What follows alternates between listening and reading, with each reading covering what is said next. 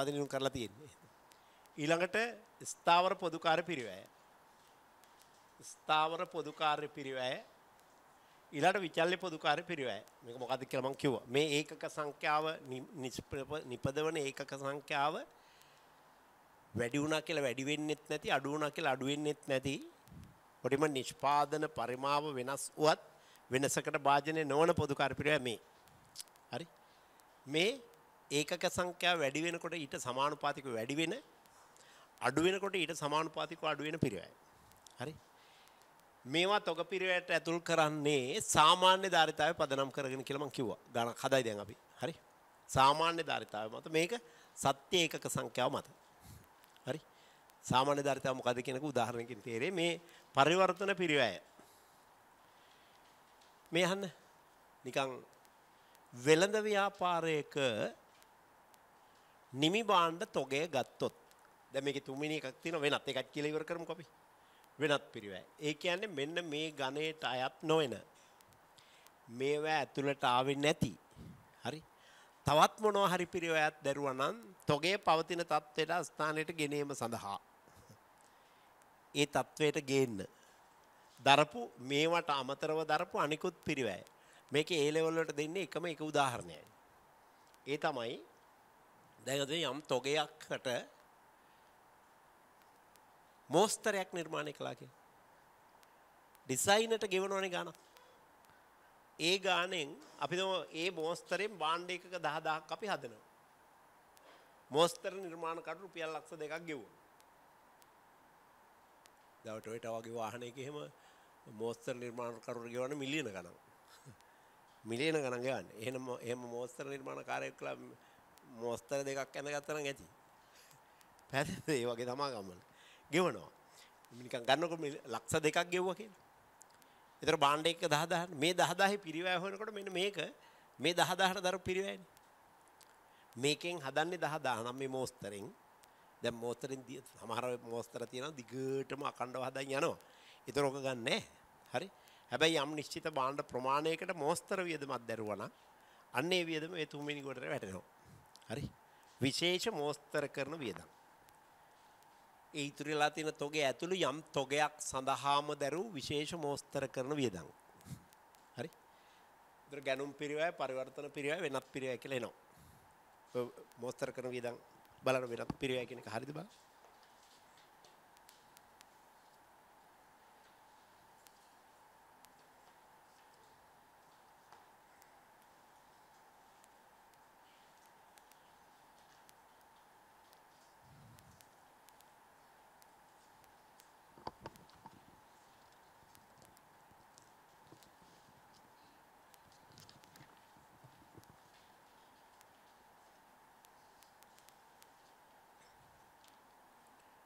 තොගේ පවතින තත්වයට සහ ස්ථානයට ගෙනීමට දැරූ ගැනුම් පිරිවැය සහ පරිවර්තන පිරිවැයට අමතරව දරන අනිකුත් පිරිවැය මේ අටතර ගැනේ.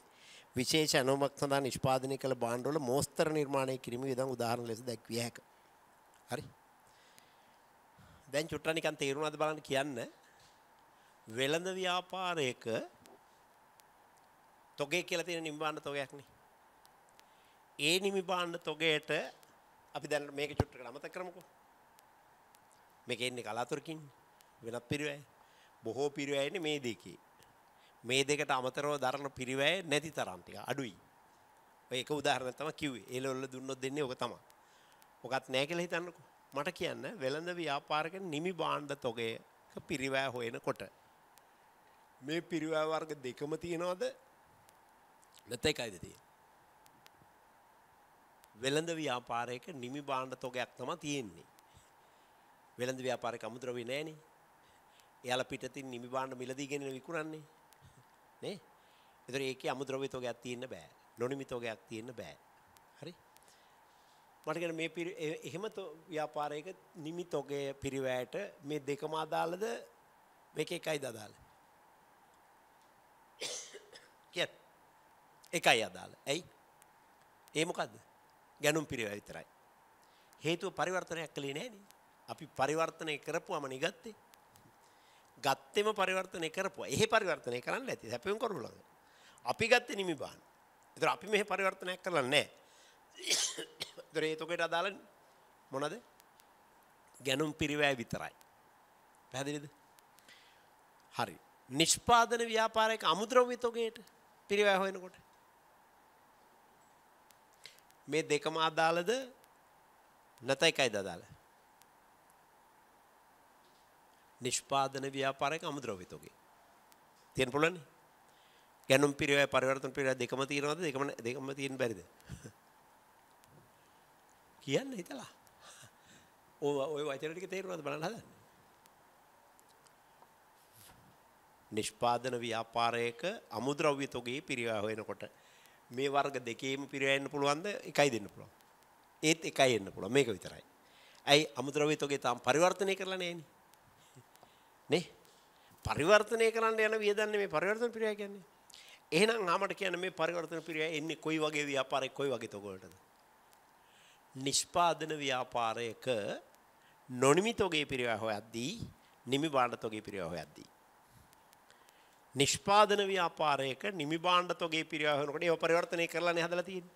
එතන පරිවර්තන පිරිවැයක් තියෙනවා. හරි.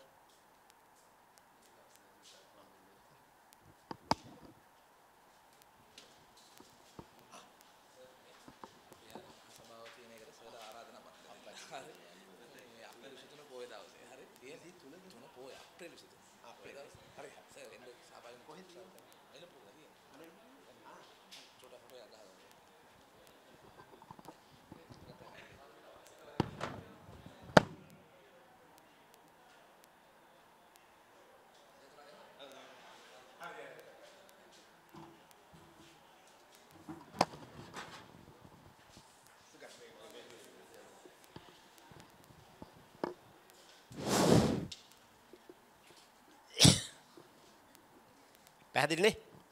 එහෙනම් නිෂ්පාදන ව්‍යාපාරයක නොනිමි තොගය පරිවර්තනය කරලා තියෙන්නේ භාගෙට. නේ? මේ පිරිවැය වර්ග ටිකක් දරලා ඇති. නිමිතර ඒකකයකට තරම් දරලා නැතුව ඇති නමුත් යම් ප්‍රමාණයක් දරලා ඇති. නිෂ්පාදන ව්‍යාපාරයක නිෂ්පාදනය කළ භාණ්ඩ වලින් නිමි භාණ්ඩ ඉතුරුලා තියෙනවා නම් ඒවට මේ පිරිවැය අනිවාර්යයෙන්ම එනවා. ඒතර ඒක ගැනුම් පිරිවැයක් තියෙන්න පුළුවන්. මේ නිෂ්පාදන ආයතනයක නිමි භාණ්ඩ තොගය. නිමි භාණ්ඩ තොගයට ගැනුම් පිරිවැයක් තියෙන්න පුළුවන්ද?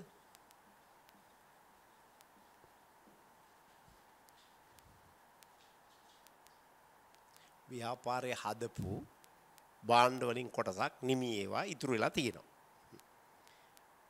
ඒවා ව්‍යාපාරේ ගත්ත ඒවා නෙමෙයි හදපුවා. හරි? ඒ තොගේ පිරිවැය හොයනකොට ගැනුම් පිරිවැයක් තියෙන්න පුළුවන්ද? දැන් මම මේ ප්‍රශ්න අහන්නේ ඇයි?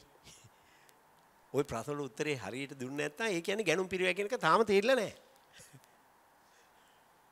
හරි? ඒක තේරෙනකම් මේ අහන්නේ. ඔහොම කියනකොට තමයි ටික ටික තේරෙන්නේ වගේ. නිකන් ඔය බලන් ඉන්නපා හිතන්න ඕනේ. නිෂ්පාදන ව්‍යාපාරයක නිමි භාණ්ඩ තොගයක් ඉතුරුලා තියෙනවා. ඒ තොගේ පිරිවැය හොයනකොට ගැනුම් පිරිවැය කියලා එකක් එනවද කියලා මං අහන්නේ.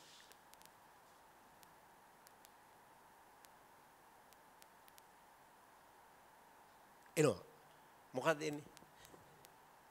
ඒ නිමි භාණ්ඩ තොගේ ඇතුලේ අමුද්‍රව්‍ය තියෙනවනේ. ඒ අමුද්‍රව්‍ය අපි ගත්තනේ. නිමි භාණ්ඩ ගත්තේ නැති බව ඇත්ත.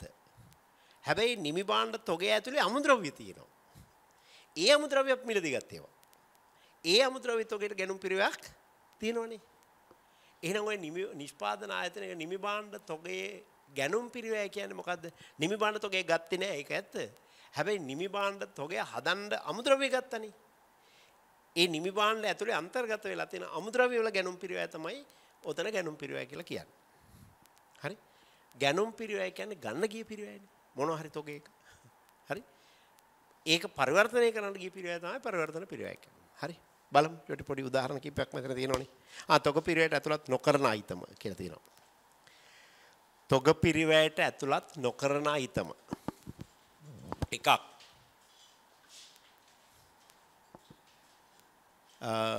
එකක් ඔන්න කියනවා ද්‍රව්‍ය හා ශ්‍රමය සම්බන්ධයෙන් වන අසාමාන්‍ය අපතේ යාම.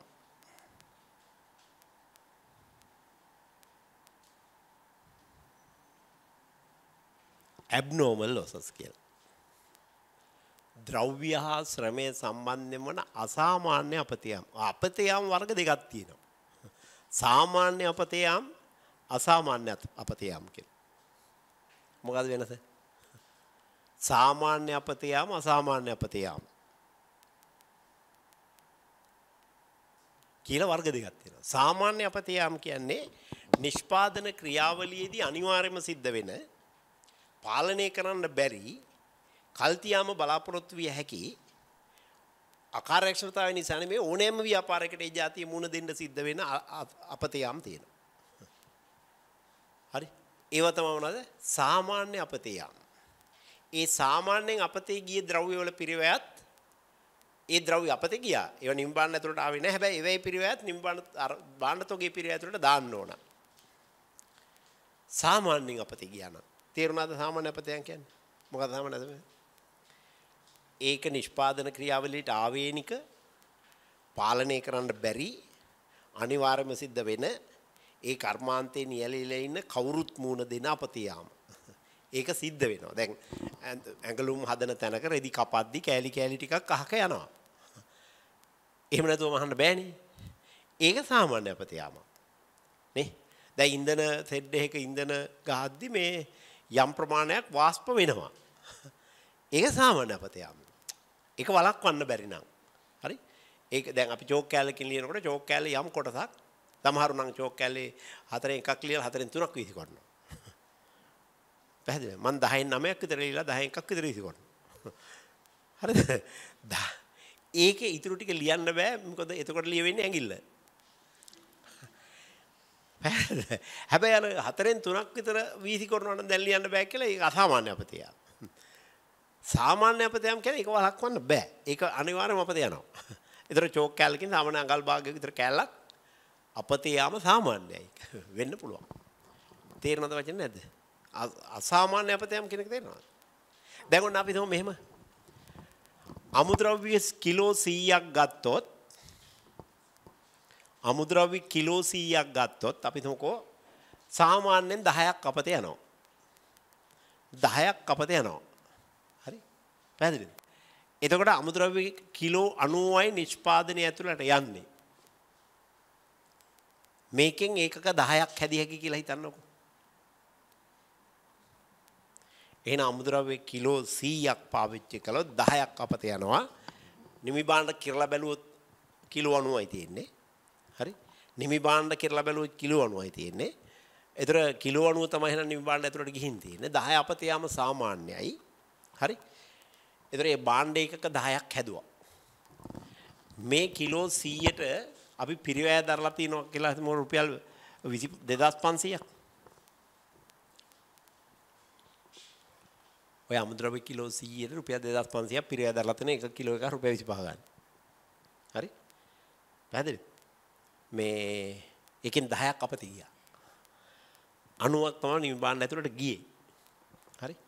මම දැන් 90 පිරිවැය බැලුවොත් නම් මේ 10 පිරිවැය බැලුවොත් කී දෙන්නේ?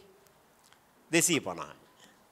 එහෙනම් මේ 90ට ගිය පිරිවැය බැලුවොත් මේ කිලෝ 90ට 2250යි නේ. පැහැදිලිද? දැන් මම මේ එකක 10 එකක පිරිවැය හොයනවා. ඒක ඉතුරු එක සංඛ්‍යාවෙන් ගුණ කරලානේ තොගේ පිරිවැය හොයන්නේ. මේකේ එකක පිරිවැය හෙව්වොත් මම බෙදන්නේ 2250ෙන්ද 2510ෙන්ද?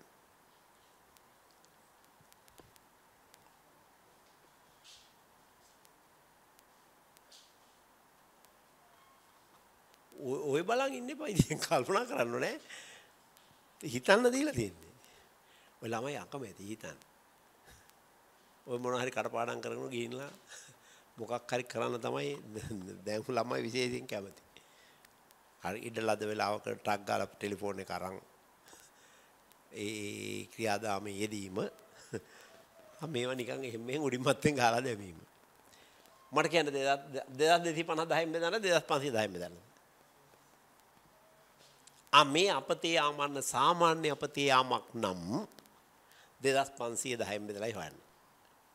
ඒ කියන්නේ අර අපතේ ගිය කිලෝ 10 පිරිවැයත් තොගේ පිරිවැය ඇතුළට යන්න ආරිනවා. දැන් 10 250ක ද්‍රව්‍ය අපතේ ගියා තමයි. මේක සාමාන්‍ය අපතේ යාමක් නම් හරි පැහැදිලි. මේ 250ත් මේ 10 පිරිය ඇතුළට යවනවා. ඒ කියන්නේ මේ 2250ත් යවනවා මේකත් යවනවා. ඒ කියන්නේ 2500 යවනවා. එහෙනම් 2500 10න් බෙදලා අපි එකක පිරිය මෙච්චරයි කියලා හොයන්න පුළුවන්. හරි පැහැදිලි. හැබැයි මේක අසාමාන්‍ය අපතේ යාමක් නම් ඔන්න. අසාමාන්‍ය අපතේ යාමක් නම් ඒක පිරිය ඇතුල් කරන්නේ නැහැ තොග පිරියයට. ඇයි එහෙම නොකරන්නේ? අසාමාන්‍ය අපතේ යාම කියන්නේ එක්කෝ අපේ නොසැලකිල්ලෙන් එක්කෝ අකාර්යක්ෂමතාවෙන් හරි සිද්ධ වෙන අපට විතරක් මුණ දෙන්න වෙන කර්මාන්තේ අනික් අයට මුණ දෙන්න නොවෙන උත්සාහ කළා නම් පාලනය කරගත හැකිව තිබුණු අපේ වරදක් නිසා පාලනය කරගන්න බැරි වුණු අපතේ යාමක් තමයි මොකද්ද? අසාමාන්‍ය අපතේ යාම. හරි? ඒතර අසාමාන්‍ය ලෙස අපතේ ගියා නම් ඒක අපේ විතරනේ වෙන්නේ. ඒතර අපි මේ අසාමාන්‍ය අපතේගේ ද්‍රව්‍ය වල පිරියයක් දාලා අපි ඒකකයක පිරිය හැවුවොත් මොකෝ වෙන්නේ? අපේ ඒකකයක පිරිය වැඩි ඒ අපතේ යාම නොවුණු ආයතනයක පිරිය අඩුයි අපට තරංකාරීව විකුණන්න බෑ ඒක. ඒ නිසා මේ ප්‍රමිතිය කියනවා අසාමාන්‍ය ලෙස අපතේගේ ද්‍රව්‍ය වල පිරිවැය තොග පිරිවැයට ඇතුල් කරන්නේ නැහැ. හරි? අසාමාන්‍ය ලෙස අපතේගේ ශ්‍රම පිරිවැය දෙන්නත් පුළුවන්. ශ්‍රමය. හරි? අසාමාන්‍ය ලෙස අපතේ ගියා. ශ්‍රමය අපතේ යන වැඩ නොකර හිටපුවාම. එක්ක ප්‍රමාණවත් සේවයක් නොකරපුවාම. හරි? අපි දෝ මෙහෙම එකක් මේ එක ඒකකයක් හදන්න ඒකකයක් සඳහා ශ්‍රම පැය අපි දෝ දෙකක් යනවා. ඒ තමයි සම්මතය. සාමාන්‍යයෙන් ඒකකයක් සාමාන්‍ය තත්ත්වයට වරනකොට පැය දෙකකින් හැදිය හැකියි. හරි? හැබැයි කිසියම් හේතුවක් නිසා අපි දෝ පැය දෙකමාරක් ගියා. හැම කොහෙලද? අන්න පැය භාගයක් අපතේ ගියා. පැය දෙකෙන් හදන්න ඕන එක පැය දෙකමාරක් ගියා කියන්නේ පැය භාගයක් අපතේ ගිහින් තියෙන. දැන් පැයකට රුපියල් 80 ගානේ ගෙවුවා නම් පැය දෙකමාරකට ගෙවලා ඇති. පැය දෙකමාරකට ගෙවලා ඇතිනේ. නේ? පැය දෙකමාරට එක පැයකට රුපියල් 80 නම් මේකට රුපියල් 200ක් දැන් ගෙවලා ඇති. එක ඒකකයක් හදන්න ශ්‍රම පැය දෙකක් යනවා කියලා මම කිව්වා. හැබැයි මොකක් හරි හේතුවක් නිසා අසාමාන්‍ය හේතුවක් නිසා අපිට පැය දෙකමාරක් ගියා. පැය දෙකමාරට අපි 200ක් ගෙවුවා. හරි? දැන් මේ ඒකකයක පිර 200යි කියන එක තොග පිරයට ගන්නෑ. මේකේ ගන්න ඕන ඒක 82යි. 160යි. තොග පිරයට ගන්න ඕන 160යි. මොකද මේ පැය භාගයේ පිරයක් ගන්නෙ නෑ. ඒක අසාමාන්‍ය ලෙස අපතේ යමක්. ඒවා 아무තු අලාභයක් හැටියට ලාභ බලන්නට දාන්න ඕන වියදම් හැටියට. ද්‍රව්‍ය හා ශ්‍රමය සම්බන්ධයෙන් වන අසාමාන්‍ය අපතේ යාම කිව්වේවා. තොග පිරයට ඇතුළත් නොකළ යුතුයි. තේරුණාද නැද්ද? සාමාන්‍ය අපතේ යාම තොග පිරයට ඇතුළත් කළ යුතුයි. හරි? ඒතර අපතේ යාම සාමාන්‍ය නම් ද්‍රව්‍යයත් අපතේ යන්න පුළුවන්, ශ්‍රමයත් අපතේ යන්න පුළුවන්. ඒක සාමාන්‍ය අපතේ යාමක් නම් ඒ අපතේගේ ද්‍රව්‍ය හෝ ශ්‍රමයේ පිරවැයත් තොගේ පිරයට ඇතුල් කරනවා. ඒකකයක පිරවැයදී ගන්නවා. හැබැයි අසාමාන්‍ය ලෙස අපතේගේ ද්‍රව්‍ය වල පිරවැය තොග පිරවැය අතර ගන්නෑ. මතකද? හරි. ලියන්න. එක මෙතන ගන්න පහත් සඳහන් පිරිවැය අයිතමයන් තොග පිරිවැයට ඇතුළත් නොකර කාලච්ඡේද වියදමක් ලෙස ලාභ ලබන්නට කපා හැරිය යුතුයි. ඒක ලියන්න. ද්‍රව්‍ය හා ශ්‍රමය සම්බන්ධයෙන් වන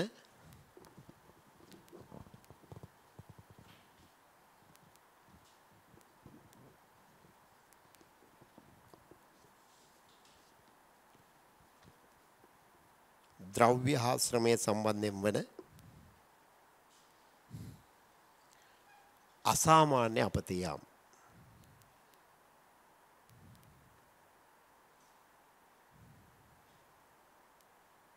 ද්‍රව්‍ය හා ශ්‍රමය සම්බන්ධයෙන් වන අසාමාන්‍ය අපතේ යාම.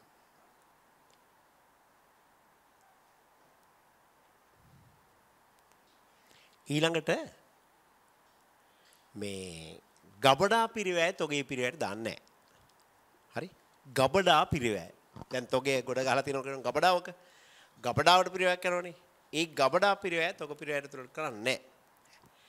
ගබඩා කිරීමේ පිරිවැය නෙවෙයි මම කිව්වේ. ස්ටෝරිං කොස්ට් කියන එකයි ස්ටෝරේජ් කොස්ට් කියන එකයි දෙකක්. ගබඩා පිරිවැය කියන්නේ ස්ටෝරේජ් කොස්ට්. ගබඩා කිරීමේ පිරිවැය කියන්නේ ස්ටෝරින් කොස්ට්. ස්ටෝරින් කොස්ට් හෙවත් ගබඩා කිරීමේ පිරිවැය කියන්නේ තොගය ගෙනල්ලා ගබඩාවේ අහුරන්න යන පිරිවැය. ඒක ගැනුම් පිරිවැය කොටසක්. ඒක ගන්නවා. හරි? හැබැයි ගබඩාවේ අහුරුවාට පස්සේ දරන ඕන වියදම්. ඒක ගන්නෙ නැහැ. තොග පිරිවැයට දාන්නේ නැහැ. එහෙනම් ගබඩාවට දරන පිරිවැය ගබඩා පිරිවැය ගබඩා සේවකීන්ට කරන ගෙවීම් ගබඩාවේ විදුලි බලය ගබඩාවේ මොනවා හරි වියදම් දරුවා නම් ඒවත් තොග පිරිවැයට දාන්නේ නැහැ. තොගේ තියෙන්නේ ගබඩාවේ උනාට. හරි? ගබඩා පිරිවැය දාන්නේ නැහැ. හැබැයි ගබඩා පිරිවැයක් දානවා මෙන්න මෙහෙම අවස්ථාවල. දැන් අපි හිතමුකෝ නිෂ්පාදන ක්‍රියාවලියක් තියෙනවා. ඒ නිෂ්පාදන ක්‍රියාවලියේ යම් අධියරක් කොටසක් ඉවර වෙලා යම් කාලයක් ගබඩා කරලා තියන්න ඕන දෙවෙනි අධියරට යවන්න. හරි? යම් කාලයක් ගබඩා කරලා තියන්න ඕන දෙවෙනි අධියරට යවන්න. ඒක ගබඩා කර තැබීම අනිවාර්ය නම්. අන්න එතනදී ගබඩා පිරිවැයත් තොග පිරිවැයට දානවා. නිෂ්පාදන ක්‍රියාවලියේ ඊළඟ අධියරට මාරු කරන තෙක් ගබඩා කර තැබීම අත්‍යවශ්‍ය නම් ඒ ගබඩා පිරිවැය තොග පිරිවැය ඇතුළට දානවා. එහෙම නැත්නම් අපි දුන්න නිවිභාණ්ඩ තොගයක් ගෙනලා ගබඩාව කොට ගහලා තිබ්බ ගබඩා පිරිවැය තොග පිරිවැයට දාන්නේ නැහැ. හරි? අමුද්‍රව්‍ය තොගේ ගඩ ගහලා තිබ්බේ ඊළඟ අධියරට මාරු කරන කන් නෙමෙයි නිකන් කොට ගහලා තිබ්බ ගබඩා පිරිවැය තොග පිරිවැයට දාන්නේ නැහැ. හරි? හැබැයි ඊළඟ නිෂ්පාදන ක්‍රියාවලියේ ඊළඟ අධියරට මාරු කරන තෙක් යම් කාලයක් ගබඩා කරලා තියන්න වෙනවා. නම් අන්න එතනදීද ගබඩා පිරිවැයත් තොග පිරිවැය තුලට දානවා. උදාහරණයකට කිව්වම එහෙම හිතමු. තේ කර්මාන්තශාලාවක් කියලා හිතනවා. දැන් වත්තෙන් තේ දළු කඩනවා. කඩලා ගෙනල්ලා ඉස්සෙල්ලාම කබලේ දාලා බදිනවද නෑනේ? අවුවේ දාලා මාගල් වල දාලා වේලනවද නෑ? ඔය තේ ෆැක්ටරිස් වල තියෙනවා අර ලොකුවට හදපු පොඩි පොඩි ට්‍රේස් තියෙන. ඒ ට්‍රේස් වල දානවා. දාලා පවනේ වේලෙන්න අරිනවා. එතන යම් දින ගණනක් තියෙනවා යාලා. එතන තියන්නේ ඒක දින ගණනයි. ඊළඟට වෙන තැනකට දානවා. ඒකේ සමහරට උෂ්ණත්වය අරට වඩා වෙනස්. එතන තව දින කීපයක් දෙයි. ඒතර අන්න එහෙම වෙලාවක දැන් මේක තේ දළු කුඩු කරන්න පෙර දළු කැඩුවට පස්සේ ගබඩා කර තැබීම අනිවාර්යයිනේ. නැත්නම් හොඳ තේ ගන්න බෑ.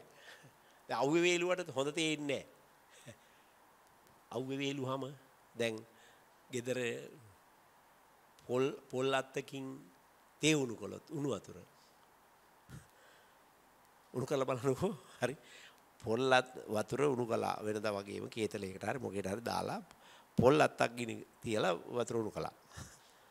හරි ඒ පොල් අත්ත වතුර ඇතුළට දැම්මේ නැති බව ඇත්ත. හැබැයි පොල් කොළ රහ තේ කියනවා. ඕන ගෙදර ගිහින් බලන්නකෝ.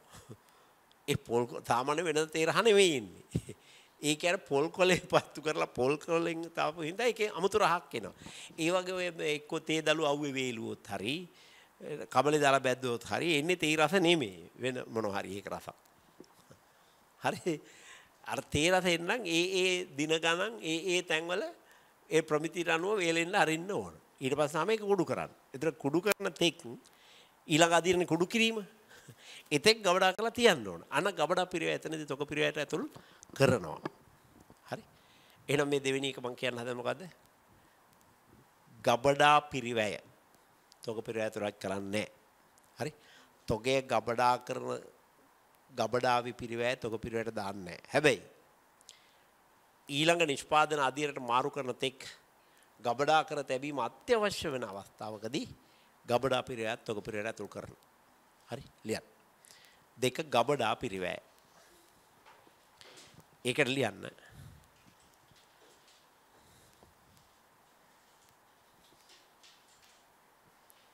ඔතන යන සාමාන්‍යයෙන් තොගේ ගබඩා කර තබන ගබඩාවේ පිරිවැය සාමාන්‍යයෙන් තොගේ ගබඩා කර තබන ගබඩාවේ පිරිවැය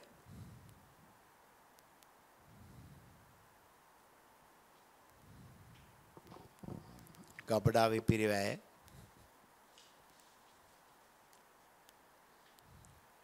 තොග පිරිවැයට ඇතුළත් නොකරයි. තොග පිරිවැයට ඇතුළත් නොකරයි.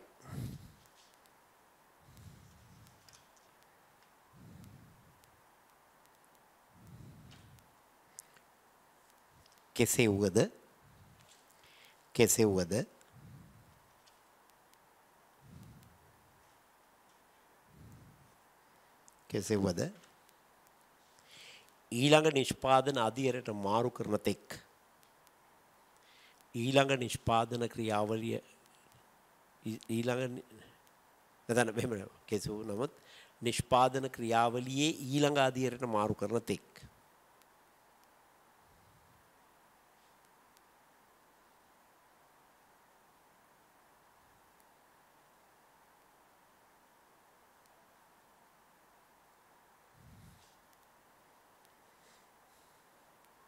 නිෂ්පාදන ක්‍රියාවලියේ ඊළඟ අධියරට මාරු කරන තෙක් ගබඩා කර තැබීම අත්‍යවශ්‍ය නම්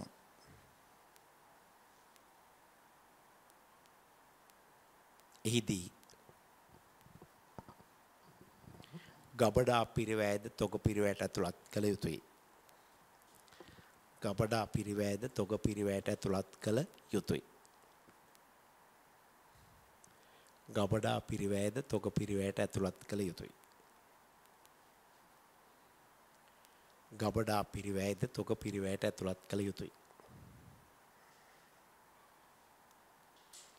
ගබඩා පිරිවැයද තොග පිරිවැයට ඇතුළත් කළ යුතුයි. තුන්වෙනි එක පරිපාලන වියදම් තියෙනවනේ. දැන් ඇනුම් හදන්න, ඇනුම් තැපල් කරන්න, ඒවා සැපුම් කරු හොයන්න, ටෙන්ඩර් මණ්ඩලයේ තියන්න. හරි. එහෙම තියෙනවනේ. එනේ ඒ ඔක්කොම ගන්න තොගයට අදාළ පරිපාලන වියදම්. ඒව තොග පිරිවැයට දාන්නේ නෑ. ඒව වෙන ලාභ ලබන්නට දානවා. හරි. ලියන්න. තොගයේ පවතින තත්ත්වයට ස්ථානයට ගෙනීම සඳහා දරන ලදැයි තොගයේ පවතින තත්ත්වයට ස්ථානයට ගෙන ඒම සඳහා දරන ලදැයි තොගය පවතින තත්ත්වයට ස්ථානයට ගෙනීම සඳහා දරන ලදැයි දරන ලද බවට ඍජුව හඳුනාගත නොහැකි. ඍජුව හඳුනාගත නොහැකි.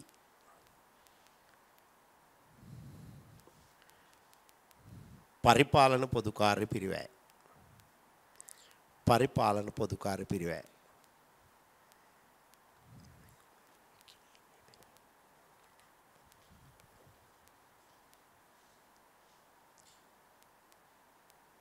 ඊළඟ තොගය විකිණීම සඳහා වැයවන පිරිවැය.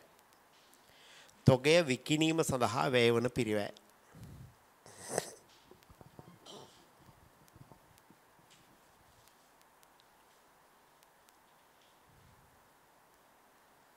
ඔන්න ඔය ටික තොග පිරිවැයට දාන්නේ නැහැ. කරුණු හතරයි කිව්වේ. හරි. ද්‍රව්‍ය ආශ්‍රමයේ සම්බන්ධ වන අසාමාන්‍ය අපතේ යම් ගබඩා පිරිවැය නේ. ඊළඟට පරිපාලන වියදම්, ඊළඟට විකුණුම් වියදම්. විකුණුම් වියදම් කියලා කෙටින් කිව්වත් ඇති. හරි. ඒක ගන්නෑ. ඔන්න මෙතන තියෙන ගැනුම් පිරිවැය. බලන්න ගැනුම් මිල, ආයාත තීරුබදු, ආපසු අය කරගත නොහැකි වෙනත් බදු, නිෂ්කාශන ගාස්තු කියන වරායෙන් නිදහස් කරගන්න යන ගාස්තු, ආනයනය කරපු තොගයක්, පැටවුම් කුලී, බෑවුම් කුලී, ගෙනීමේ කුලී. හරි. ගබඩා කිරීමේ වියදනුත් ඔතෙන්ඩයි එන්නේ. ස්ටෝරේජ් කොස්ට් නෙවෙයි, ස්ටෝරින් කොස්ට්. ගබඩා කිරීමේ වියදම. අඩු කරලා ගන්නව මොනවද? වෙළඳ වට්ටම් හා වෙනත් ඒ හා සමාන දීමන. පරිවර්තන පිරිවැයෙන් ඍජු ශ්‍රම පිරිවැය, ඍජු වෙනත් වියදම්, ස්ථාවර නිෂ්පාදන පොදු කාර්ය පිරිවැය, විචල නිෂ්පාදන පොදු කාර්ය පිරිවැය. වෙනත් පිරිවැයට එනවා විශේෂ මෝස්තර නිර්මාණ වියදම්, නිෂ්පාදන සැලසුම් වියදම්. එතන තොගවල පිරිවැය හැදෙනවා. ඔන්න සේවා සපයන්න ඔහුගේ තොගවල පිරිවැය. දැන් අපි සේවා සපයන ආයතනයක්. අපේ තොගවල පිරිවැය වුණාට අපි අමුද්‍රව්‍ය ගන්නෑ නේ. සේවා සපයන් නම් වෙත තොග පවතින්නේ නම් ඒවායේ නිෂ්පාදන පිරිවැයට එම තොග අගය කළ යුතුය.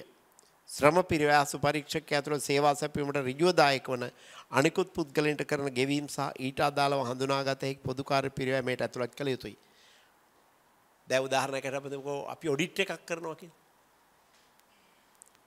ඔඩිට් විගණනයක් කරනවා. විගණන සේවා සපයන ආයතනයක්. සේවේනේ. අපි කොහේ හරි සමාගමක විගණනයක් කරනවා. වාර්ෂික විගණන ගාස්තු අපි ලක්ෂ 5ක් ගන්නවා. ඔය චාර්ටර් ඇකවුන්ට්ලා එහෙම ගන්න ඕනේ. හරි? ඒ විගණනය කරගෙන යනවා මග. බාගෙට කරන සේවාවක් නේ.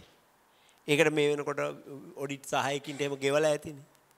යම් යම් ලිපි ද්‍රව්‍ය එහෙම පාවිච්චි කරලා ඇතිනේ නේ පැහැදිලිද අන්න ඒව තමයි නිෂ්පාදන පිරිවැය කියන්නේ ඒ පිරිවැයට ඒක තොගයක් තමයි සේවා සපයන ආයතන වල හරි නිම නොකල සේවය ඒක තමයි මේක සේවා සැපයන ඍජුව දායක වන අනිකුත් පුද්ගලයන්ට කරන ගෙවීම් සහ ඊට අදාළව හඳුනාගත හැකි පොදු කාර්ය පිරිවැය මෙට අතුලත් කළ යුතුයි.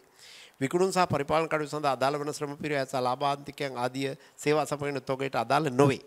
ඒක කලින් කිව්වා.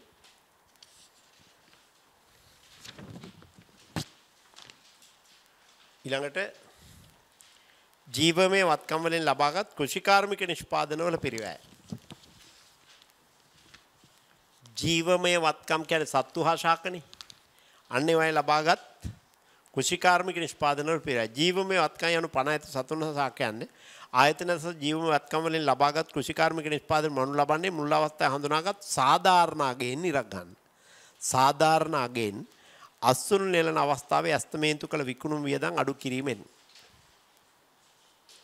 සාධාරණ අගය කියලා එකක් LKS 16 කිව්වා. ඒකමයි ඔය එන්නේ. අපල ලියන සාධාරණ අගය.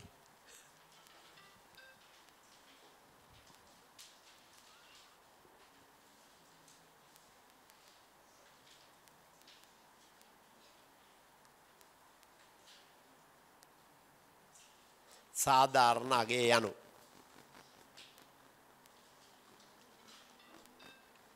LKS 16 කිව්ව සාධාරණ අගයම තමයි ඔය. fair value.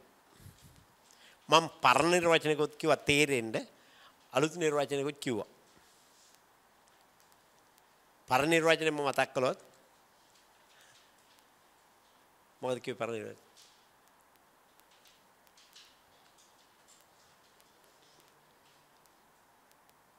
දැනුවත් භාවයක් ඇති කැමැත්තෙන් ගනුදෙනු කරන කැමැත්තෙන් හා අතේ දුරින් දැනුවත් භාවයක් ඇති කැමැත්තෙන් ගනුදෙනු කරන හරි පාර්ශ්වයන් දෙකක් අතරේ අතේ දුරින් සිදුවන ගනුදෙනුවකේ වත්කමක් විකිණිය හැකි මිල තමයි ඒකේ සාධාරණ අගය. තොගයත් වත්කමන්නේ. තොගයට සාධාරණ අගයක් තියෙනවා. ඕකේ අලුත් නිර්වචනය මොකක්ද මන් දුන්නේ?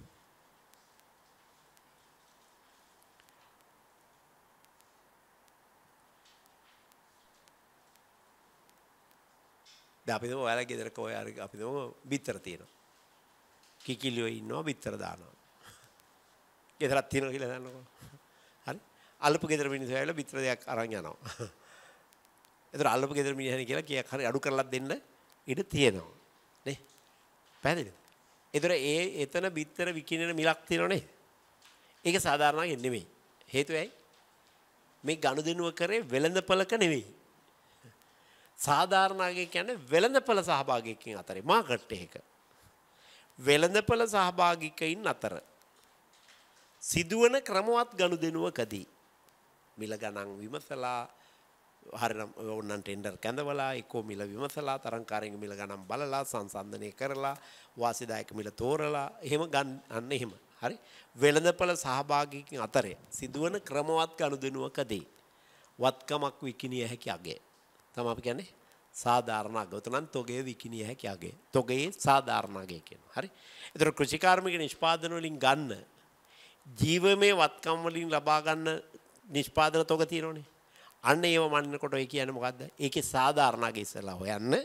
සාධාරණ අගයෙන් විකිණීමට යන වියදම් අඩු කරලා ගන්න. ඒතර ඒක තමයි තොගේ ජීවමය වත්කම් වලින් ලබා ගන්නා තොගවල පිරිවැය කියලා ගන්න. හරි. සාධාරණ අගය කියන ලියන්න. වෙළඳපළ සහභාගීකින් අතර සිදුවන ක්‍රමවත් ගනුදෙනුවකදී වෙළඳපළ සහභාගීකින් අතර සිදුවන ක්‍රමවත් ගනුදෙනුවකදී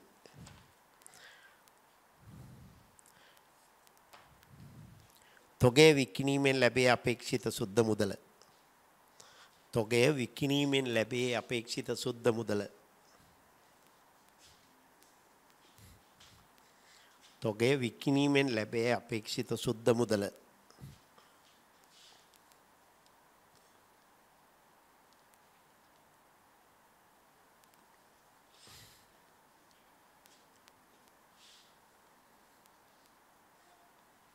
තොගේ සාධාරණ අගය ලෙස හඳුන්වයි. තොගේ සාධාරණ අගය ලෙස හඳුන්වයි. තොගේ සාධාරණ අගය ලෙස හඳුන්වයි.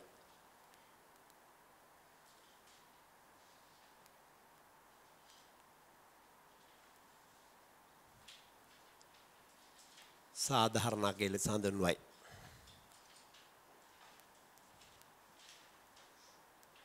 හරිනේ?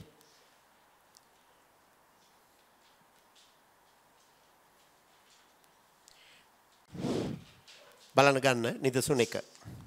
සීමිත අප්සරා සමාගම විසින් 23 වෙනි අවසන් වසර තුළදී තොග ඒකක 20000ක් මිලදී ගන්නාලදී පහසඳම් පිරිවැය වෙනුවෙන් දරා තිබුණේ. ගැනුම් මිල ඒකකයක් පැටවීමේ කුලි, ගෙනීමේ කුලි, බෑමේ කුලි. මිලදීගත් සෑම අවස්ථාවකදී ඉහත ගැනුම් මිලෙන් 10%ක වෙළඳ වට්ටම් ලැබුණි.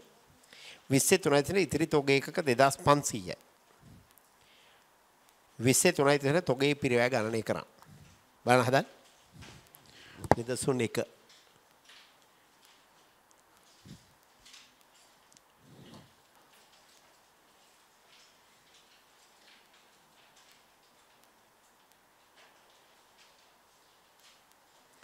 මං ගන්නවා ඒකක 20000ක පිරිවැය. 20000ක පිරිවැය. 20000 න් මිලදී ගත්තේ. ඕන දැන් මේ කෙලින්ම මිලදී ගත්ත තොගයක් ගැන නේද ඔය කියන්නේ? තොග ඒකක 20000ක් මිලදී ගන්නාලාදී. එහෙනම් මේ නිමි භාණ්ඩ තොග මිලදී ගන්න ආයතනයක්. එහෙනම් මේකේ පරිවර්තන පිරිවැයක් තියෙන විදිහක් නැහැ. හරි? ඔන්න තොග ඒකක 20000ක පිරිවැය ඉස්සලා හොයනවා. ගැනුම් මිල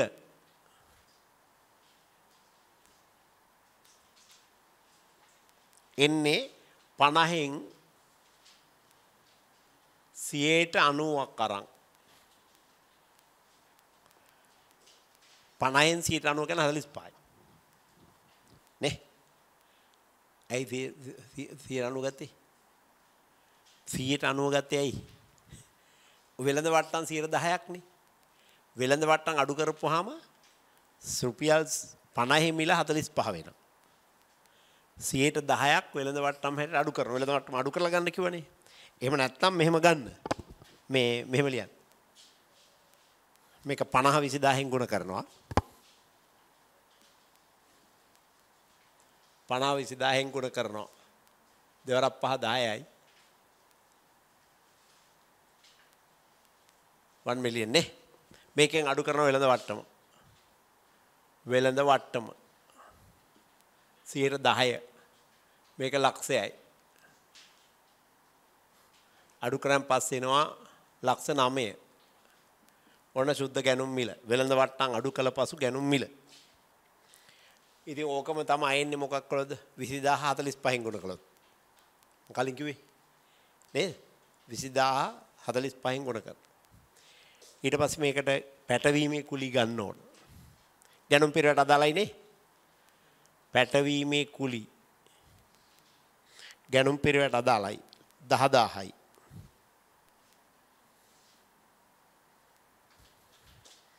බෑමේ කුලි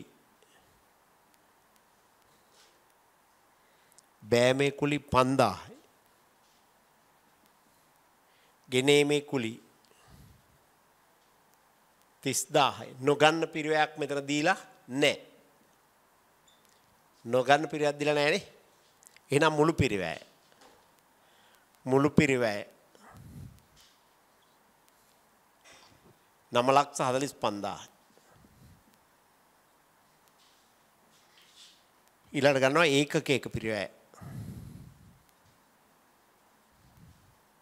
සමානයි 9,45,000 බෙදීම කීයද? 20000. සමානයි දෙවරක් 4 8යි, දෙවරක් 7 14යි, දෙවරක් 2 4යි, දෙවරක් 5 10යි. 47යි 7 25යි. 47යි 7 25යි. උත්තරේ ඔක නෙමෙයි. ඉතිරි තොගේ පිරිවැය.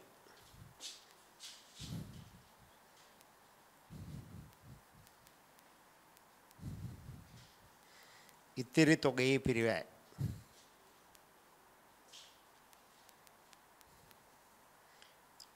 ඒකක 2500 නේ ඉතුරු. එහෙනම් 2500ට 47යි 725 ගන්න. 25 සරක් 5 125යි 25 සරක් 2 50යි 12යි 62යි 25 සරක් 7 175යි 181යි 100යි 118යි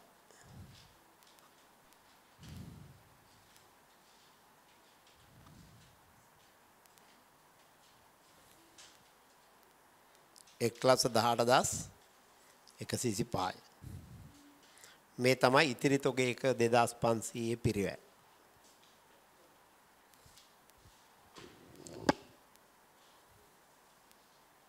අපෙන් පාසල් වගේක් ඉල්ලීමක් කරලා තියෙනවා ළමින්ට කියලා පුළුවන් නම් එකතු කරලා දෙන්න කියලා.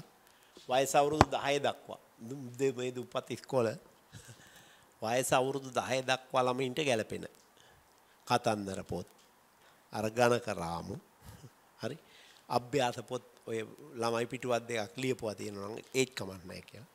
ඒවා හරි අර හැඩතල තියෙන පොඩි පොඩි එන්නේ ඒවා ගෙවල් වල තියෙනවා නම් ඇති මුළු වලට දාලා හරි මේ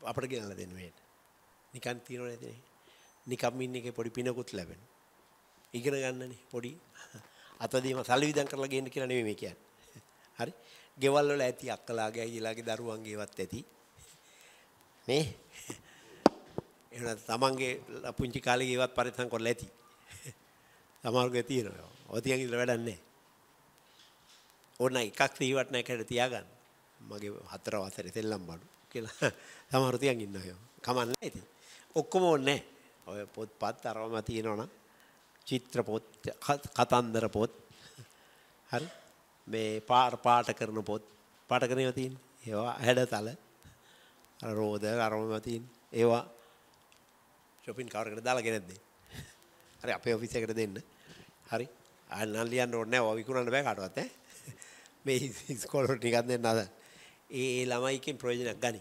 හරි. ඇයි රජයේ සාමාන්‍යයෙන් පෙළ පොත් දෙනකොට ඔය ළමයින්ට දෙන්නේ නැහැ. 5 වසර දක්වා පෙළ පොත් දෙන්නේ නැහැ. 6න් පස්සේනේ දෙන්නේ. 6න් පස්සේ දෙනවද? 5 වසර දක්වා දෙනවද? ඔය ඔක්කොම දෙනවද හැඩතල අරම? ඒතර මේ ඉස්කෝලේ ඉල්ලන්නේ. මගේ අවබෝධය තිබ්බේ එහෙම. ඔය හැඩතල ගණ කරාම අරම දෙනවද? නෑ. මම හිතන්නේ දෙනවා. දැන් එහෙම දෙනව නම් ඉල්ලන්නේ නෑනේ. ඉල්ලන්න ඕනේ නෑනේ. හොඳට බලන්න දෙනවද කියලා. මගේ අවබෝධය නම් දෙන්නේ නැහැ කියන එකයි. හරි? ඈ දෙන්නේ නැද්ද? දෙනවද? මම හිතන්නේ දෙන්නේ නැහැ. එතකොට මේ පෙළපොත්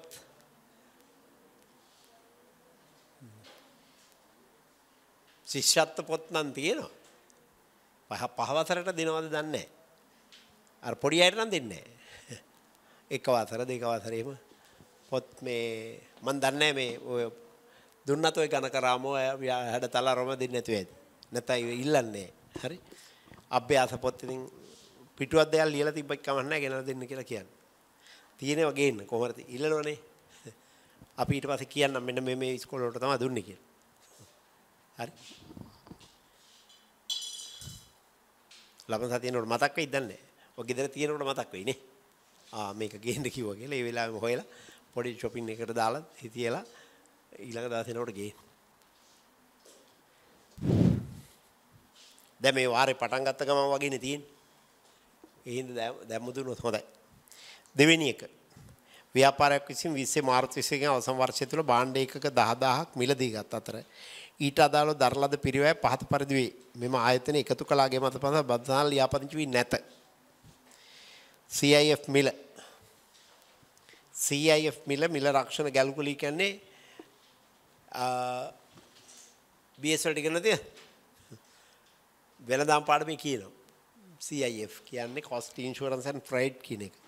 මිල රක්ෂණ ගැලකුලි කියන්නේ ආනයනය කරන බඩු තොගයක් එහෙන් දෙන මිලයි බඩු තොගේ ඒවන්ට රක්ෂණය කරන්න ඕනේ. අනේ රක්ෂණ ගාස්තුත් එකතු කරලා නැව් ගාස්තු ගැලකුලි කියන්නේ නැව් ගාස්තු. ගුවන් යානෙන් නම් එවන්නේ ගුවන් ගාස්තු. එකතු කරපුවාම එන මිල. එහෙ මිලට නැව් ගාස්තුයි රක්ෂණ ගාස්තු එකතු කරපුවාම එන මිල තමයි CIF කියන්නේ. ජාත්‍යන්තර වෙළඳාම් මිල කියන එක විදිහක් ඔය. හරි. CIF මේ උගන්නයි. එකතු කළාගේ මත බදු වෙනත් බදු ආපසු අය කරගත නොහැකි. නිදහස් කර ගැනීමේ ගාස්තු අනිකුත් වරාය ගාස්තු ගෙනීමේ කුලි බෑමේ කුලි ඔබඩා කිරීමේ කුලි විකුණුම් වියදම් ගෙන යාමේ ප්‍රවාහන කුලි 23 ඉඳලා ඉතිරි තොගේ ඒකක 2000යි. තොගේ පිරියාකරණය කරන්න. අර වගේ නිදසුන් දෙක.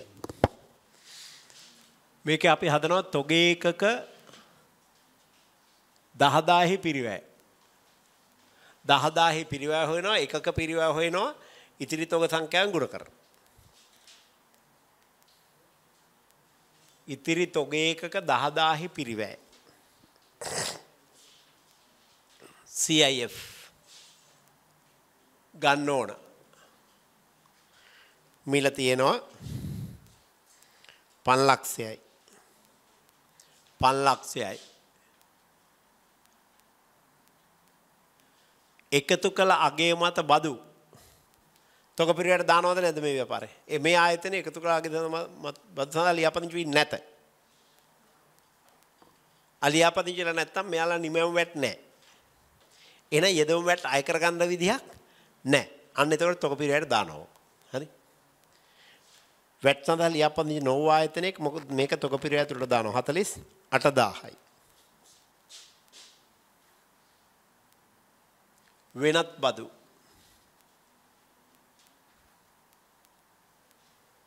බදු ආපසු අය කරගත නොහැකි කියලා තියෙනවා. ආපසු අය කරගත හැකි කියලා තිබ්බනම් ගන්නෑ. ආපසු අය කරගත නොහැකි බදු තමයි එකතු කරන්නේ තොග පිරිවැයට. හරි?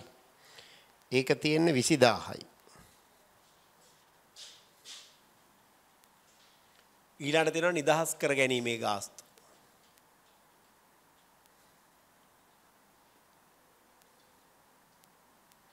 නිදහස් කර ගැනීමේ ගාස්තු 10000යි.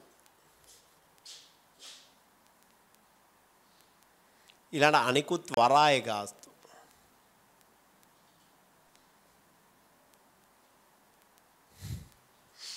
අනිකුත් වරාය ගාස්තු 30000යි.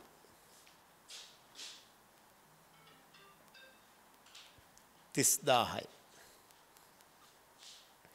ගෙනීමේ කුලි 40000යි නේ. ගෙන ඒමේ කුලි 40000යි. බෑමේ කුලි 5000යි.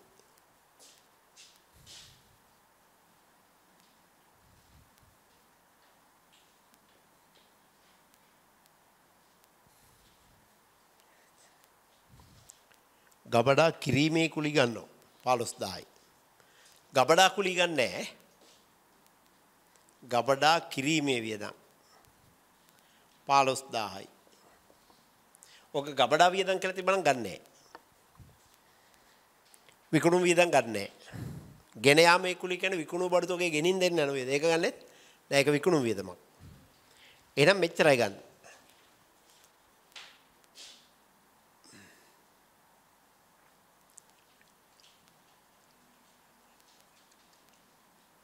අයලක් 68000.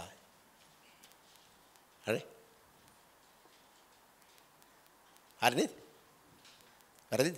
හරි. එකක පිරිවැය. එකක පිරිවැය 668000. බෙදීම 10000ක් නේද ගත්තේ? 10000 සමානයි 66යි 780යි නේ. එහෙනම් තොගේ පිරිවැය කීයක්ද ඉතුරු කියන්නේ? 2000ක් නේ. ඉතිරි තොගේ එකක 2000 ලු. එහෙනම් 2000කට 66යි 780 ගන්න.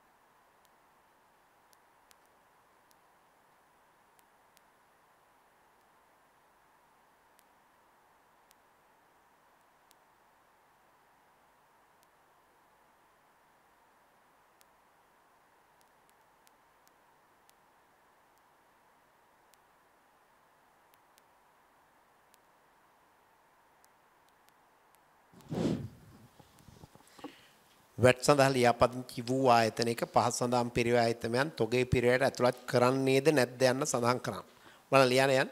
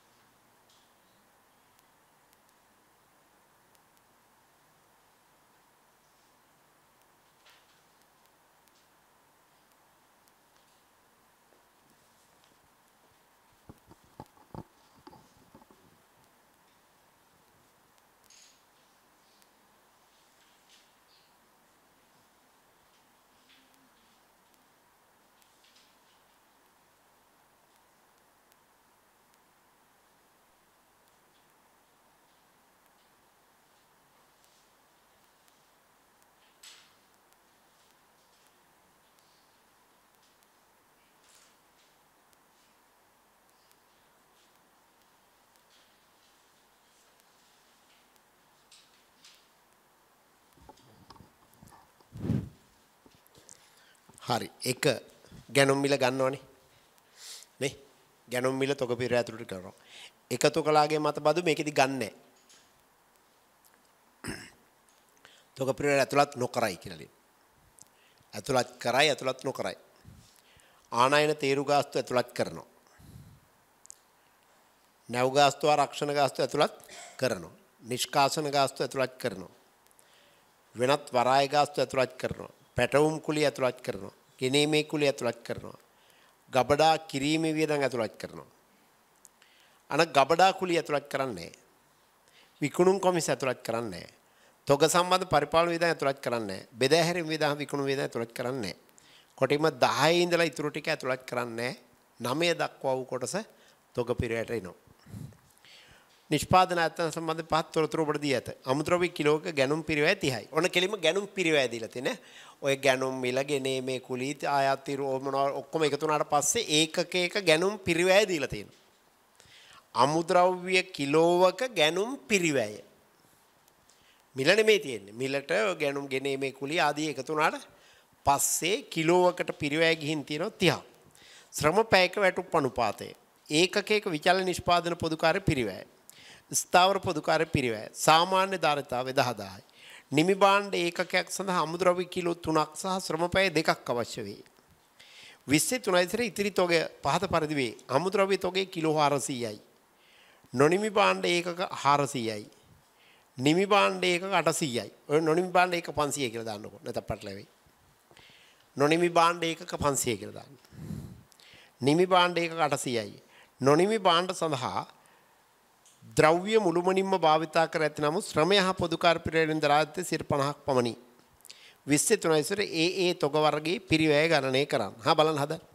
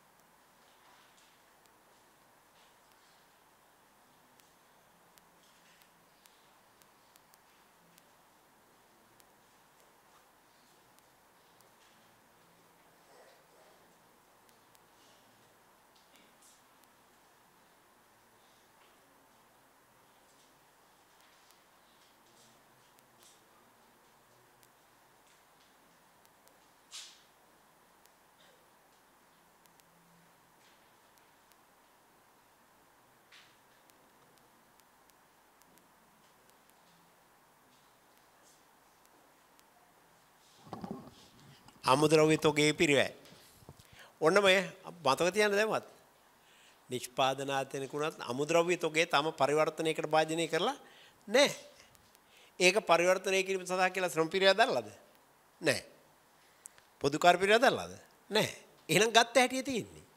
එහෙනම් දරලා ඇත්තේ ගැනුම් පිරිවැය විතරයිනේ. අමුද්‍රව්‍ය තොගේට අදාළ වෙන්නේ ගැනුම් පිරිවැය විතරයි. ගැනුම් පිරිවැය එකක කෙලින්ම දීලා තියෙනවා 30යි කියලා. ඉතුරු වෙලා තියෙන අමුද්‍රව්‍ය කිලෝ 400යි. හරි? අමුද්‍රව්‍ය කිලෝවක ගැනුම් පිරිවැය 30යි. ඉතුරු වෙලා තියෙනවා කිලෝ 400යි. එහෙනම් මේකේ එන්නේ අමුද්‍රව්‍ය තොගේ පිරිවැය කිලෝ 400ක් තියෙනවා. කිලෝවක ගැනුම් පිරිවැය 30යි කියලා දීලා තියෙනවා. ඒක හොයලා දීලා තියෙනවා අපට. නේ? ඒතර ගැනුම් පිරිවැය හොයන්න දෙයක් නැහැ. අමුද්‍රව්‍ය තොගේට අදාළ වෙන්නේ ගැනුම් පිරිවැය විතරයි. ඒක පරිවර්තන පිරිවැයක් නැහැ. හරි? එහෙනම් මෙතන ඉන්නේ කීයද? 4 3 12යි 12000. ඕන අමුද්‍රව්‍ය තොගේ පිරිවැය. ඕකට ශ්‍රම පිරිවැය එන්නේ නැහැ. හේතුව ඒක පරිවර්තනය කරලා නැහැ. තේරෙනවද නැද්ද? පරිවර්තනය කරන කෙනෙක් තේරෙනවනේ.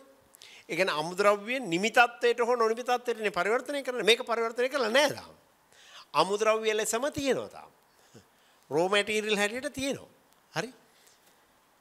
ඊළඟට උන නිමි භාණ්ඩ තොගේ පිරිවැය. නිමි භාණ්ඩ තොගයේ පිරිවැය. හරි? මම ඉස්සෙල්ලා එකක පිරිවැය හොයනවා. එකක පිරිවැය. හරි?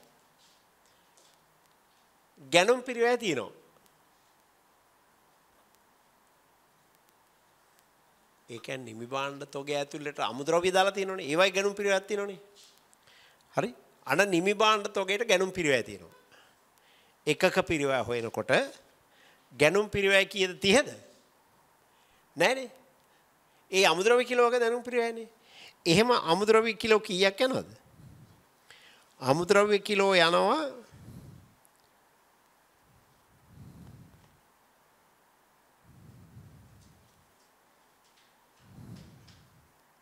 නිමි භාණ්ඩ එකක් සම අමුද්‍රව්‍ය කිලෝ 3ක් අවශ්‍යයි. එහෙනම් කිලෝ 3ක් යනවා. කිලෝවකට 30 ගාන යනවා. එහෙනම් මෙතන 90යි. නිමි භාණ්ඩ ඒකකයක ගැනුම් පිරිවැය. එකක මේ හොයන්නේ. ඊළඟ පරිවර්තන පිරිවැය ගන්නවා. පරිවර්තන පිරිවැය. ඔන්න මේ යට තේනවා ඍජු ශ්‍රම පිරිවැය. ඍජු ශ්‍රමය. ඔතන දිලා තියෙන පැයකට රුපියල් 100ක් ගෙවනවලු. එහෙම පැය දෙකක් ඕනලු. නිමි භාණ්ඩයකට. එහෙනම් පැය දෙකකට රුපියල් 100 ගන්න. 200යි. ස්ථාවර පොදුකාර පිරිවැය.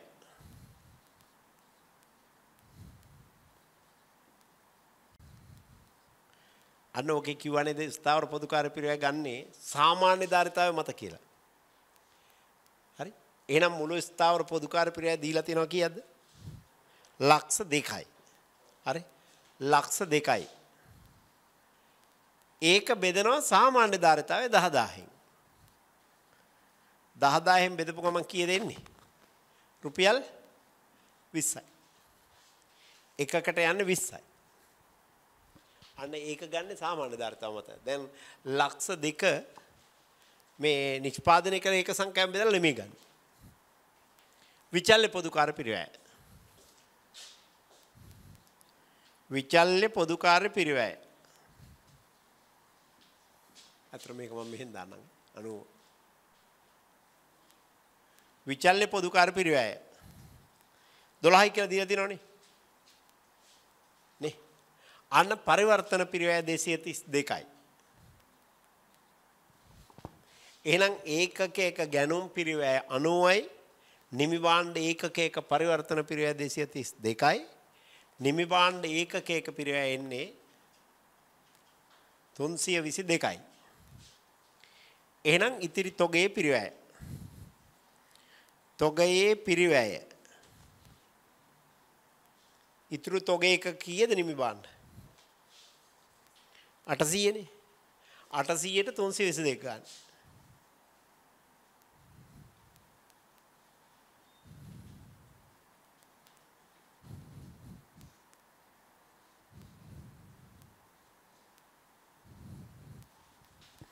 2,47,600 හරිද? 322 ගාන 800ට.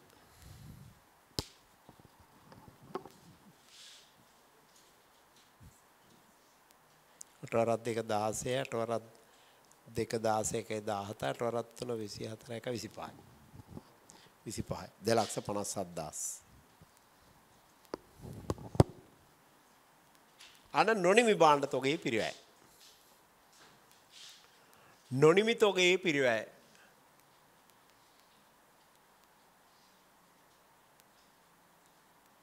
මේකෙත් මම ඉස්සරලා හොයනවා ඒකක පිරිවැය. එකක පිරිවැය. ඊයට තියෙන්නේ ගැනුම් පිරිවැය. මේ අමුද්‍රව්‍ය 100%ම දාලා කියලානේ කියන්නේ. නොනිමි වුණාට අමුද්‍රව්‍ය කිලෝ 3ම දාලා තියෙන්නේ. කිලෝවක් රුපියල් 30යි. එහෙනම් නිමි භාණ්ඩ ඒකක ගැනුම් පිරිවැය නොනිමි භාණ්ඩ ඒකක ගැනුම් පිරිවැය දෙකම සමානයි. ඇයි ද්‍රව්‍ය සම්පූර්ණයෙන් දාලා තියෙන්නේ නොනිමි වුණාට. හරි? කිලෝ 3ම දාලා තියෙන්නේ. එහෙනම් කිලෝ 3ට 30 ගානේ 90යි. පරිවර්තන පිරිවැය.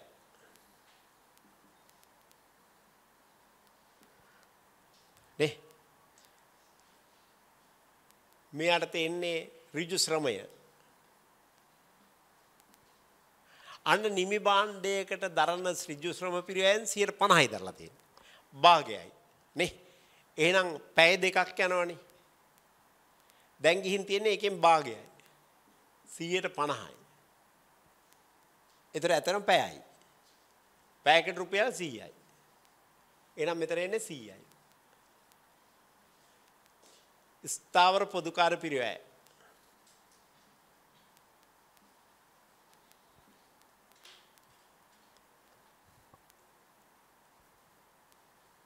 නේ මෙතන එකට රුපියල් 20යි නේ.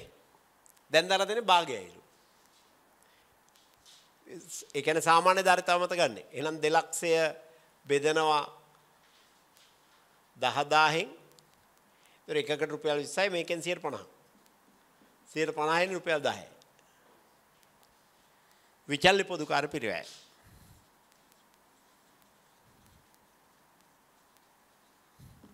මේක රුපියල් 12 මේකෙන් භාගයයි. 6යි. ඔච්චරයි. එහෙනම් 116යි පරිවර්තන පිරිවැය නොනිමි භාණ්ඩ එකක. එහෙනම් මෙතන එන 6යි 9 1යි 10යි 206යි ඒකක පිරිවැය. ඒකක පිරිවැය. ඒ අනුව නොනිමි තොගයේ පිරිවැය.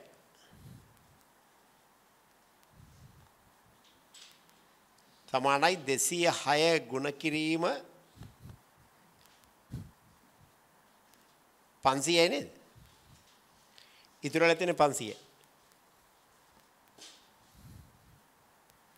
5 6 30යි 5 2 10යි 100 3000.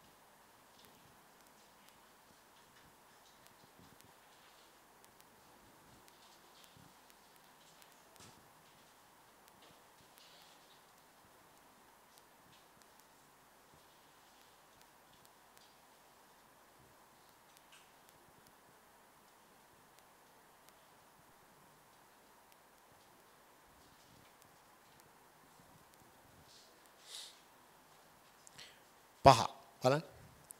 කල්පනකේ ව්‍යාපාර නිෂ්පාදන ව්‍යාපාර විශේෂ මාර්ගයේ සමාන පහත තොරතුරු දෙනවා. ආරම්භක අමුද්‍රව්‍යතක පිරිවැය ඍජු අමුද්‍රව්‍ය ගැනුම් අවසාන අමුද්‍රව්‍යතකගේ පිරිවැය ඍජු ශ්‍රම පිරිවැය ඍජු වෙනත් වීදම් විශේෂ මෝස්තර කරන වේදා ස්ථාවර පොදුකාර පිරිවැය. ආයතනයේ සාමාන්‍ය ධාරිතාවය 8000යි. 23 අවසන් වර්ෂය තුල නිපද වූ ඒකක සංඛ්‍යා 7000යි. විශේෂ මෝස්තර කරන වේදම් අදාළ වන්නේ මෙම ඒකක 7000 සඳහා පමණි. 23 නිමි භාණ්ඩ තොගේ ඒකක 1200ක් ඉතිරිව ඇත.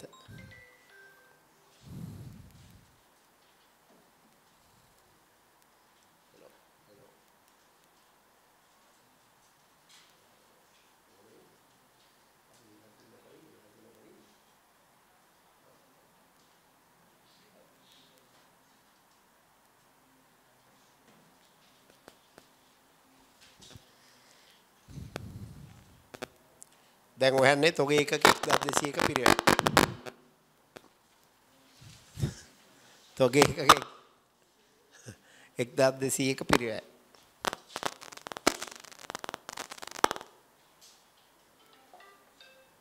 තොගේ එක 1200ක පිරිවැය.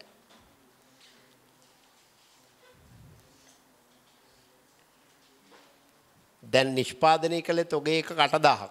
sorry 7000ක් නේ. බෙදෙන්නේ නැති වෙයි. 7000 කමන්නේ තියලා හදමු.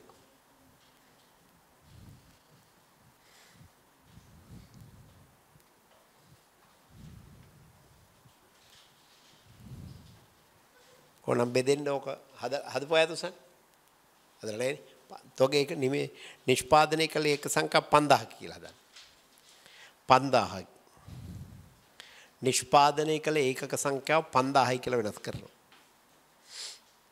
බෙදෙන්නේ නැති 7000 දැම්මොත්.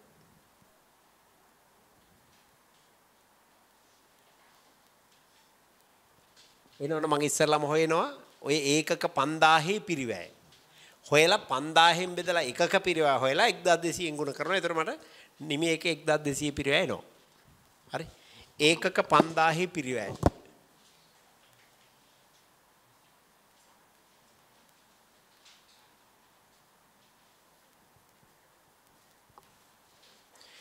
මේකේ ගැනුම් පිරිවැය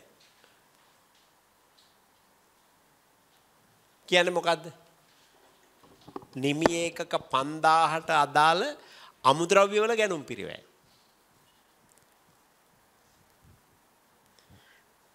කීයද? 420000. අර නිෂ්පාදනීය වගේ බයි. ආරම්භක අමුද්‍රව්‍ය තොගේ ගන්න. ගැනුම් එකතු කරන්න. අවසාන අමුද්‍රව්‍ය තොගේ අඩු කරන්න. ආරම්භක අමුද්‍රව්‍ය තොගය ඇත්තටම වර්ෂයේ ආරම්භයේ තිබ්බ අමුද්‍රව්‍ය තොගයේ ගැනුම් පිරිවැය තියෙන්නේ නේ. වර්ෂයේ ආරම්භයේ තිබ්බ අමුද්‍රව්‍ය තොගයේ ගැනුම් පිරිවැය තමයි 50000. වර්ෂයේ තුල ගත් අමුද්‍රව්‍ය තොගයේ ගැනුම් පිරිවැය තමයි 4,00,000. ඒතර ඔක්කොම අපි ළඟ 4,50,000ක ගැනුම් පිරිවැය අමුද්‍රව්‍ය තොගයක් තිබුණා. හැබැයි ඒකෙන් පාවිච්චි නොකර ඉතුරු වෙලා තියෙන වර්ෂය අවසානයේ 30000ක්. අවසාන තොගය. ඒක 30000. අඩු නම් ඔන්න 4,20,000යි මේ තොගයේ ගැනුම් පිරිවැය. පාවිච්චි කළ අමුද්‍රව්‍ය වල පිරිවැය. ගැනුම් පිරිවැය කියලා ඉන්නේ මොකද්ද?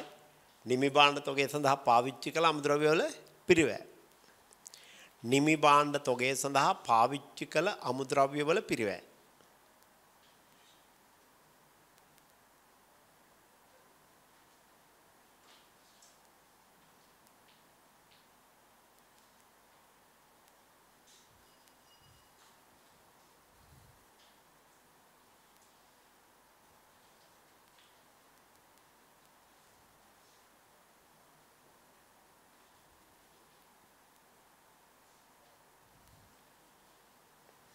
ඊට පස්සේ එනවා පරිවර්තන පිරිවැය.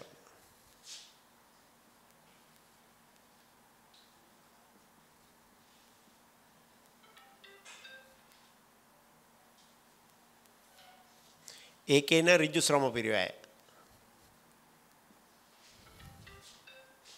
මේක දීලා තියෙනවා ඍජු ශ්‍රමය 1,40,000. වෙනත් ඍජු වියදම්. ඍජු වෙනත් පිරිවැය. 20000යි. අනර තුන්වෙනි වර්ගයේ නේ ඍජු වෙනත් පිරිවැය. ස්ථාවර පොදු කාර්ය පිරිවැය. ස්ථාවර පොදු කාර්ය පිරිවැය. ස්ථාවර පොදු කාර්ය පිරිවැය. අන දැන් දරලා තියෙන්නේ ලක්ෂ 2 වුණාට ගන්නේ සාමාන්‍ය ධාරිතාව මත. එහෙනම් මේක එන්නේ ලක්ෂ 2 බෙදලා කීයෙන්ද හා 8000න් සාමාන්‍ය ධාරිතාව 8000යිනේ. 5000න් ගුණ කරලා එන උත්තරේ තමයි ගන්නෙ.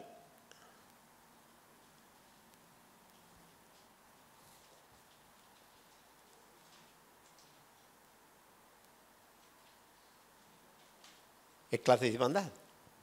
වේදෙන්න ගන්න 1 ලක්ෂ 25000.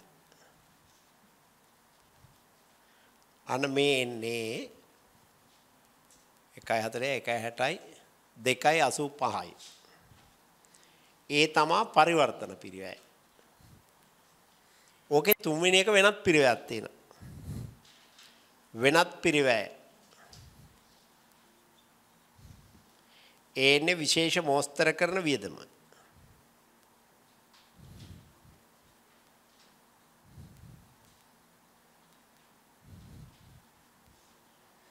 විශේෂ මෝස්තර කරන වියදම.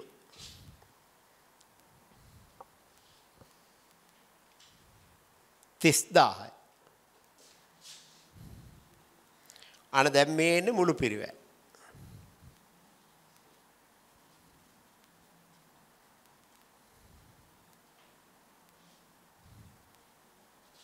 මුළු පිරිවැය.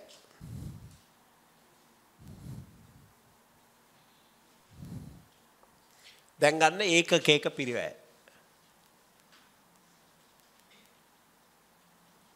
සමානයි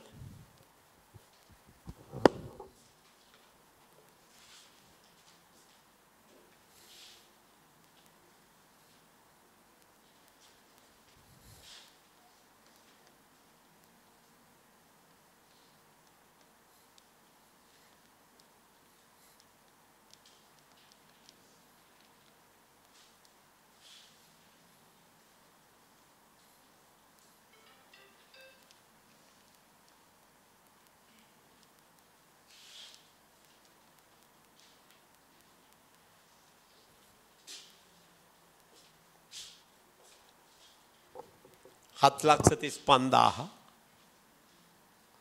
බෙදනවා හැදුවේ එකක 5000 කියලා දුන්නනේ මම 5000 පස්වරක් එක 5යි පස්වරක් 4 20යි පස්වරක් 35යි රුපියල් 147යි එකක පිරිවැය එයනු ඉතිරි තොගේ පිරිවැය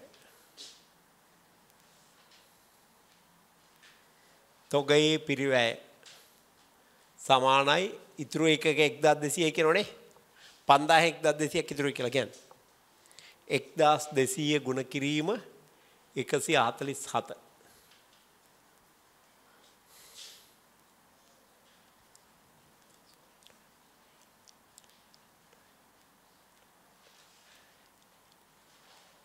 හරි 1,76,400 තොගේ පිරිවැය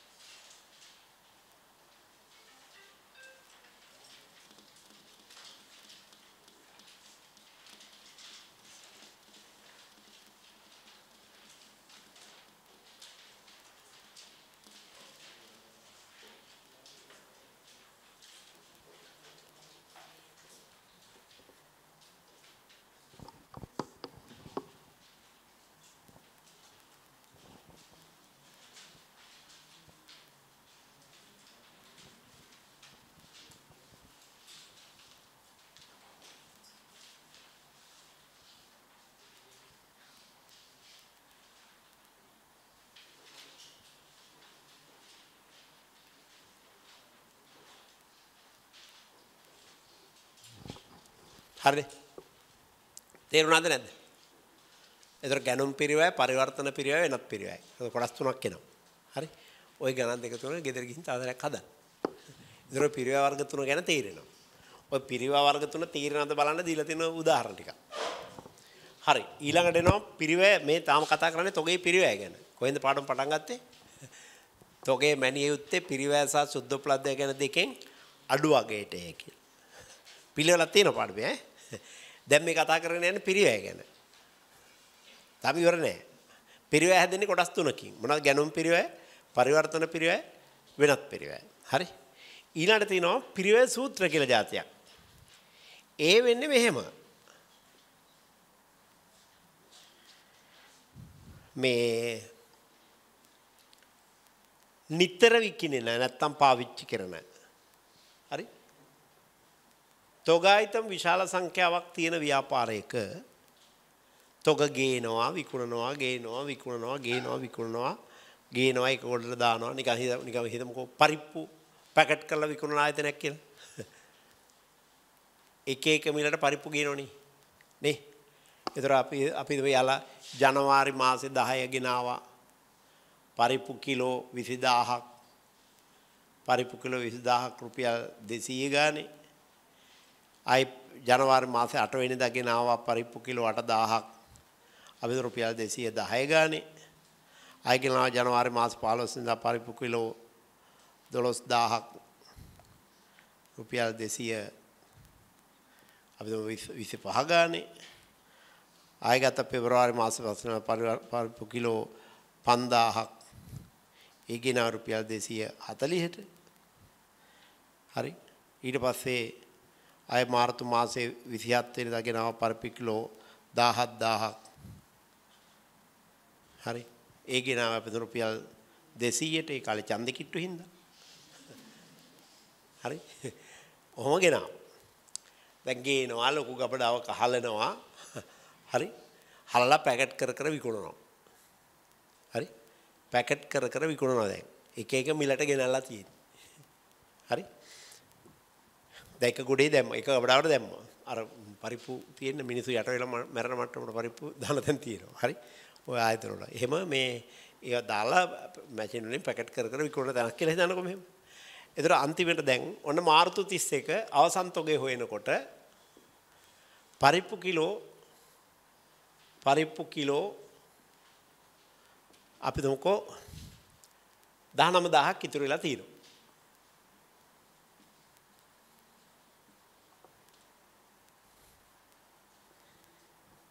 ඔක්කොම පරිප්පු කිලෝ 62000ක් අරන් තියෙනවා. හරිනේ? 62000ක් මිලදී ගෙන තියෙන 28යි 30යි 40යි 50යි 62000. හරි. 62000ක් මිලදී අරන් තියෙනවා 19000ක් ඉතුරුයි. දැන් මේකේ පිරියව හොයන්න ඕන. කොහොමද හොයන්නේ?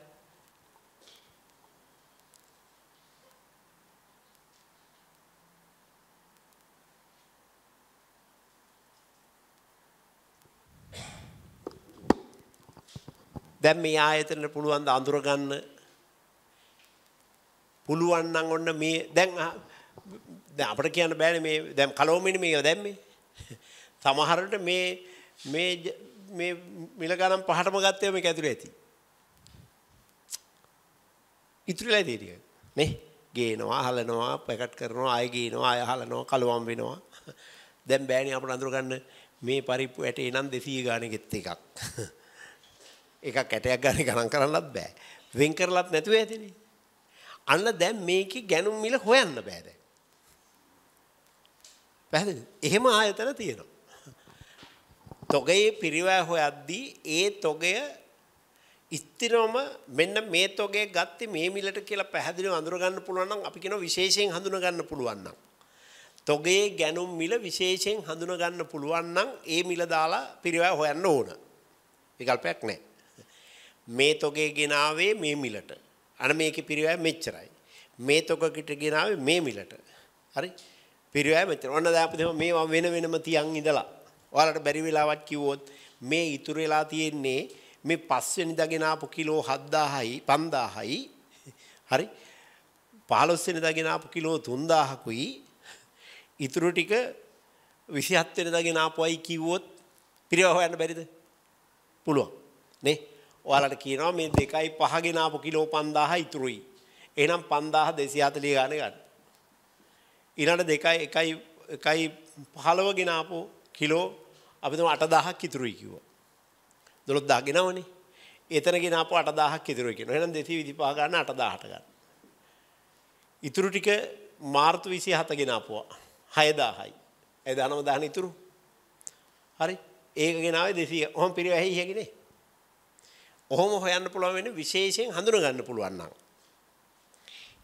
ඒ තොගයේ ගැනුම් මිල විශේෂයෙන් වෙන් කරලා අඳුර ගන්න පුළුවන් නම් ඔහොම හොයන්න. ඔහොම තමයි හොයන්න. දැන් ප්‍රශ්නේ තියෙන්නේ බෑ. බොහෝ ව්‍යාපාර තියෙනවා එහෙම හොයන්න බෑ. කලවමේ තියෙන්නේ. දැන් මේ ගෙනා පරිප්පු මික්ස් වෙලා තියෙන්නේ. අන්තිමේ මොනවා තියෙනවද ගවද නැහැ මොන මිලට ගෙනාපොද කියලා හොයන්නත් බෑ. එක වගේ ඔක්කොම හරි. ගබඩාවේ දැන් ගොඩ ගහලා තියෙනවා නේ. හැබැයි 19000ක් ඉතුරු තියෙනවා. කිරලා බලන්න පුළුවන් නේ කොන්න. කිලෝ 19000 පිරෙයි දැන් හොයන්නේ කොහොමද? මිල දන්නේ නැත්තම්. මිල නිශ්චිත නැහැ. නිශ්චිතව හඳුනා ගන්න බෑ දැන්. මේ මිලට ගෙනාපු කිලෝ මෙච්චරක් තියෙනවා මේ මිලට ගෙනාපු කිලෝ මෙච්චරක් තියෙනවා කියලා අඳුර ගන්න බෑ. කලවමේ තියෙනවා. හරි. දැන් මට කියන්න පිරිව හොයන්නේ කොහොමද? අන්න ඒ වෙලාවට තමයි පිරිවැය සූත්‍රය කියන එකක් ඕන වෙන්නේ. වචනෙට බය වෙන්න එපා. සූත්‍රය කියලා මහ ලොකු සූත්‍රයක් දෙන්න නෙමෙයි හදන්නේ. හරි. දැන් ඔන්න අපි අරකේ පිරිවැය හොයන්න පොඩි සූත්‍රයක් දානවා. එහෙනම් පිරිවැය සූත්‍ර ගණනාවක් තියෙනවා. ඒ ලෙවල් වල මේ ප්‍රමිතියෙන් දෙකක් නිර්දේශ කරනවා. එකක් 5-4 ක්‍රමය. 5-4 සූත්‍රය. අනිතක බරතැබූ සාමාන්‍ය මිල සූත්‍රය. බරතැබූ සාමාන්‍ය මිල සූත්‍රය කියලා දෙකක් තියෙනවා. හරි? බරතැබූ මිල පස්සේ කියන්නම්. 5-4 කියන්නේ මේකට කියනවා ප්‍රථම ලැබීම් කියන්නේ. first in first out. ප්‍රථම ලැබීම් ප්‍රථම නිකුත් කිරීමේ ක්‍රමය.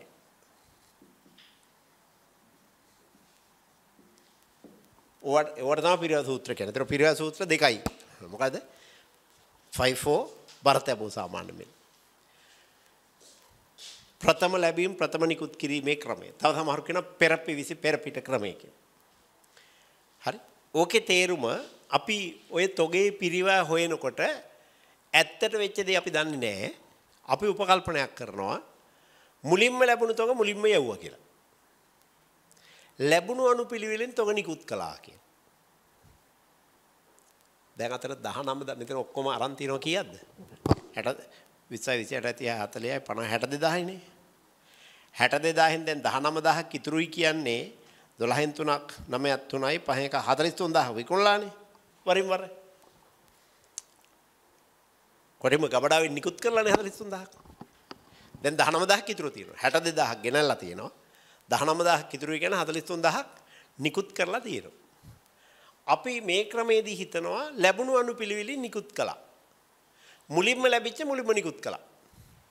එහෙනම් විකුණනකොට මුලින්ම මේකෙන් විකුණන්නේ. ඒක ඇත්තට විකුණන්නේ මොකක්ද දන්නේ අපි එහෙම හිතනවා. සූත්‍රයක් නෙමෙයි. හරි? පැහැදිලි. ඇත්තට විකුණන්නේ මොකක්ද දන්නේ නැහැ. අපි හිතනවා මේකෙන් වික්කා. හරි? අන්තිමට එනවා ඔහොම ඇවිල්ලා ඊළඟට එනවා මේක ඉවරුනහම මේකෙන් වික්කා. ඒක ඉවරුනහම ඕකෙන් වික්කා. ඔහොම දැන් 43000ක් විකුණලා තියෙනවා 19000ක් ඉතුරුයි. ඉතුරු වෙලා ඇත්තේ මොකක් කියලාද ගන්න එහෙනම්? ඉතුරු වෙලා ඇත්තේ මේ 17000යි අන්තිමටම ගත්ත එකයි. මේකෙන් තව 2000කුයි. අන්න ඊතර පිරිවැය අපි හොයනවා 2000කට 240 ගන්න.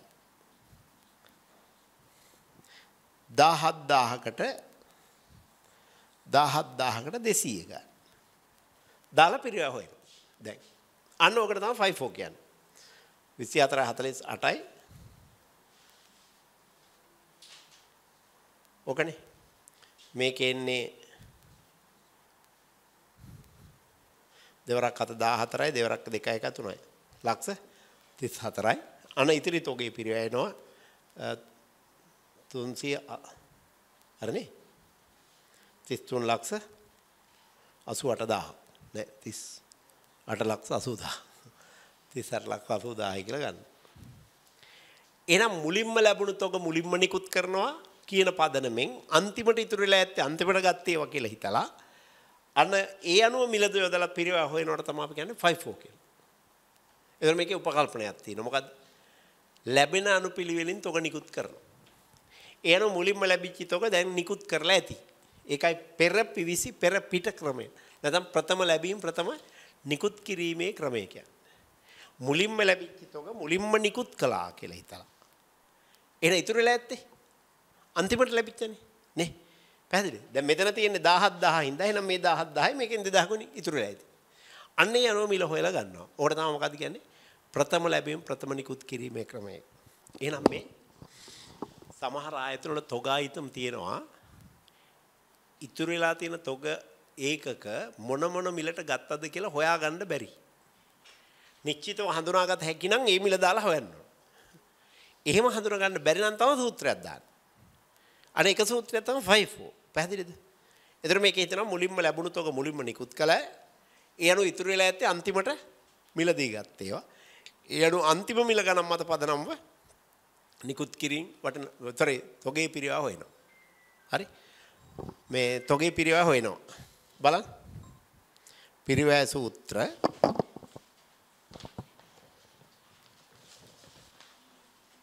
සාමාන්‍යයෙන් හෝමාරු කළ නොහැකි තොග සහ විශේෂ ව්‍යාපෘතිය සඳහා වෙන් කළ තොග ඒ එකිනෙකෙහි පිරිවැය විශේෂයෙන් හඳුනාගෙන අර වගේ මිල හඳුනාගෙන ඉරක් ගන්න.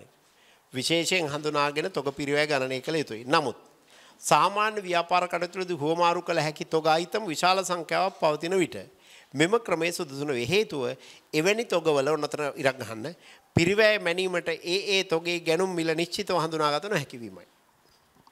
ඒතර ඇතම් තොග වර්ග තියෙනවා ඒ තොගයේ ගැනුම් මිල නිශ්චිතව හඳුනාගත නොහැකි. හරි? එවැනි අවස්ථාවලදී තොගවල පිරිවැය මැනීම සඳහා කිසියම් පිරිවැය සූත්‍රයක් යොදා ගැනීමට සිදුවේ. ඒ අනුව එවැනි අවස්ථාවල තොගවල පිරිවැය පහත් සඳහන් ආකාරවල තීරණය කළ හැක. 1. ප්‍රථම ලැබීම ප්‍රථම නිකුත් කිරීමේ ක්‍රමය. 2. බර තැබූ සාමාන්‍ය මිල ක්‍රමය. විවිධ ස්වරූපී තොග වර්ග සහ විවිධ ප්‍රයෝජන සහිත තොග වර්ග සඳහා වෙනස් වූ පිරිවැය සූත්‍රය යොදාගත හැකිය. ප්‍රථම ලැබීම ප්‍රථම නිකුත් කිරීමේ ක්‍රමය කියලා ලියන්න. මෙම ක්‍රමයේදී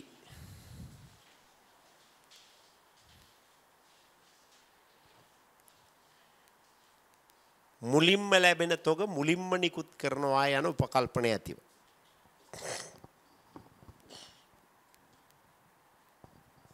මුලින්ම ලැබුණු තොග මුලින්ම නිකුත් කරනවා යන උපකල්පනය ඇතිව.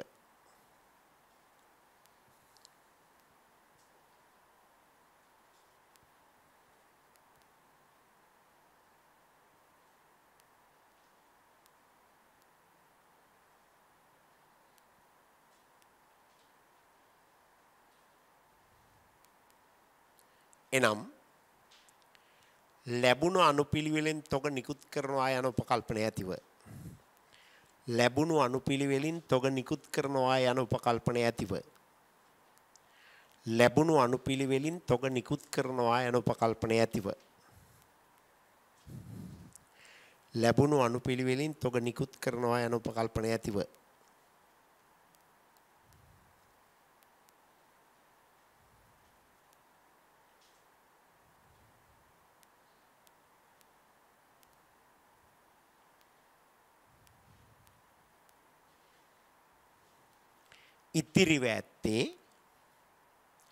ඉතිරිව ඇත්තේ අවසානයේට මිලදී ගත් තොග බව සලකා අවසානයේට මිලදී ගත් තොග බව සලකා අවසානයේට මිලදී ගත් තොග බව සලකා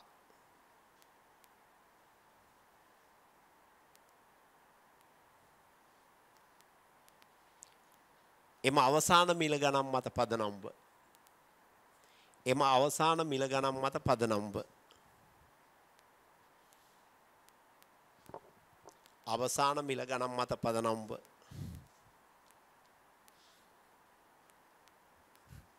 ඉතිරි තොගේ පිරිවැය ගණනය කිරීම. ඉතිරි තොගේ පිරිවැය ගණනය කිරීම.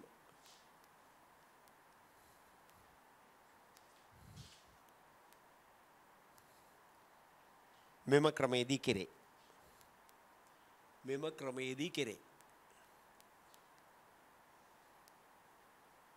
මෙම ක්‍රමේදී කෙරේ. හරි. මේ ඔන්න මේ නිදසුන් 6 ගන්න. ටක් ගාලා විනාඩියකින් ඉර කරේක මේක. 20 ජනවාරි මාසය තුළ නිෂ්පාදන ව්‍යාපාරයක් මිලදීගත් ද්‍රව්‍ය නිෂ්පාදන නිකුත් කළ ද්‍රව්‍ය පිළිබඳ විස්තරය මේ ඒකකයක් 10 බැගින් 1/2000ක් ගත්තා. ඔන්න 1.1 මිලට ගැනීම. මිලට ගැනීම. ඒකකයක් 10 බැගින් ඒකක 2000යි.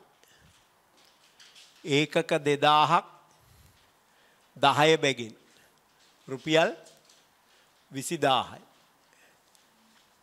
20000යි. ඒකකයක් 12 බැගින් එක 3000ක් මිලදී ගත්තා. ජනවාරි 8. 1.8 මිලට ගැනීම. ඒකක 3000යි. ඒකකයක් 12 බැගින්. හරි? ඒකක 3000යි ඒකකයක් 12 බැගින්.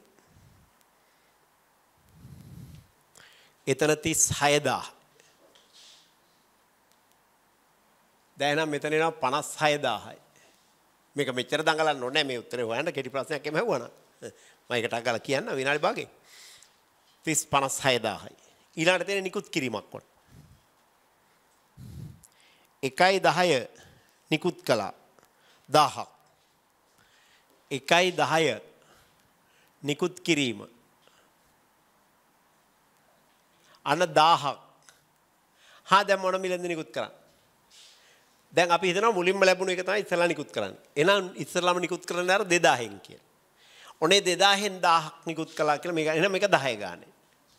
හරි? 10000යි. ඔන්න මේක අඩු වෙනවා එතකොට. නිකුත් කරනකොට ඔගේ අඩු වෙනවනේ. මිලදී ගන්නකොට වැඩි වෙනවා නිකුත් කරනකොට අඩු වෙනවා. ඒ නිසා මිලදී ගැනීම එකතු කරනවා නිකුත් කිරීම අඩු කරනවා. හරි? මේ ඊළඟ ආයෙ තියෙනවා 1.20 නිකුත් කිරීමක් 2000ක් 1.20 නිකුත් කිරීම හා 2000ක් කොහොමද ගන්නෙ අර මුලින්ම ලැබුණු 2000න් තව 1000ක් තියෙනවා ඒක යවුවා කියලා හිතනවා එහෙනම් ආයෙත් 1000ක් 10 ගාන එතන 10000යි ඊළඟ 1000 එහෙනම් ඊළඟ මිලට ගත්තේ ඒක 12 ගන්න. එතන 12000යි. එහෙනම් මේක 22000යි. ඒකත් අඩු වෙනවා. 56 46යි 36 26 24ද? ඉතුරු. ඔන්න දැන් තෝගේ 24000යි. හරිනේ? තෝගේ 24000යි.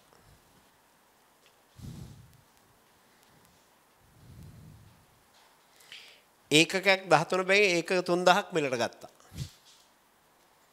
1.25 මිලට ගැනීම. ඒකක 3000ක් ඒකකයක් 13 බැගින් 39000යි. එහෙනම් දැන් තෝගේ 9 4යි 13යි 4යි 2යි 6 63000 63000 ඒකක 1800ක් නිකුත් කළා 1.31 ඒකක 1800ක් 1.31 නිකුත් කිරීම 1800 කොහොමද ගන්නෙ මේකෙන් පුළුවන් නේ දැන් මේ 3000න් ඔන්න 12 ගානේ 1000යි නිකුත් කරලා තියෙනවා තව එතන 3000 ඇතුලේ තව 2000ක් තියෙනවා. එහෙනම් 1800ම ඒ මිලෙන් යවන්න පුළුවන්. නේ? එහෙනම් 1800ම 12 ගන්න.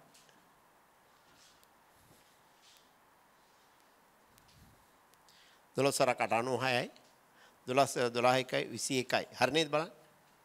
එහෙනම් මේ එන්නේ ඉතිරි තොගේ.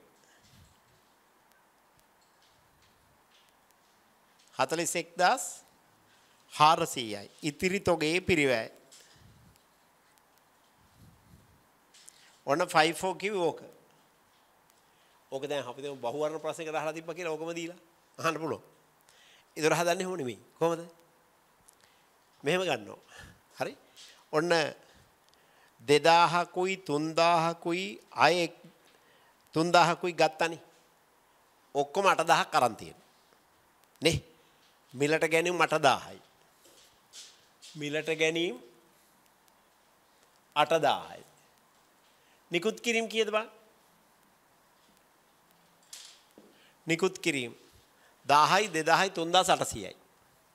3800යි. එහෙනම් ඉතුරු ඇත්තේ කීයද? 10න් 8ක් 2යි 7න් 3ක් 4 4200යි ඉතිරි තොගේ. ඉතිරි තොගේ 4200. දැන් අන්න අපි සලකනවා මේ ඉතුරුණිය අන්තිමට පිළට ගත්තේවා කියලා. කොහොමද ගන්නෙ ඒක? 4000 හරි නේද? මම වැරදුවද ඉලක්ක? 8000 හරි නේද? 3යි 2යි 5යි 3 8 හරි. ඊළඟට 10යි 3000යි 4400 නේ මේක. නිකුත් කිරීම 4400යි. ඉතිරි වෙලා තියෙන්නේ 3200යි. නේ? එහෙනම් 3200 ඔන්න මම ගන්නවා අන්තිමට ගත්ත ඒවා ඉතුරු වෙලා ඇත්තේ. එහෙනම් අන්තිමටම ගත්ත මේ 3000 ඉතුරු වෙලා ඇති කියලා හිතනවා. එහෙනම් තොගය මීට වඩා ලේසි මම කියන්නේ 3000ක් ඉතුරු වෙලා ඇති කියලා ගන්නවා 13 ගානේ 39000. 3200ක් ඉතුරුනේ. එහෙනම් ඉතුරු 200. ඊළඟට ඊට උඩ මිලෙන්. ඊළඟට ගත්තේ 12 ගානේ. එහෙනම් 12 ගානේ 2400යි. ඒ අනුව ඉතිරි තොගේ පිරෙන 911 41400 කියලා එනවා. හරි? පැහැදිලි? ඒක 54. ගත්ත තොගේ බලවලින් බලන්න නිකුත් කළ ප්‍රමාණය ගන්න ඉතුරු ප්‍රමාණය ගන්න ඉස්සලා. ඉතුරුලා ඇත්තේ අන්තිම ඒවායින් කියලා හිතනවා. ඒ ප්‍රමාණය අන්තිම මිල ගණන් මත ගණනය කරනවා. උඩට ගිහින්. හරි? ඕක 54 කියනවා. බරතබු සාමාන්‍ය මිල ඊළඟ දවසේ කරමු. දැන් මම ලබන ඊළඟ සතිය අතිරේක පන්තියක් කරන්න බලාපොරොත්තු වෙනවා. හරි? 28 කොහෙද කිව්වනේ? මම එහෙම කියලා තියෙන්නේ. හරි? රයිට් බලමු. අපිට තව අතිරේක පන්ති දෙක උපරිම 3යි. ඊට වඩා යන්නේ නැහැ.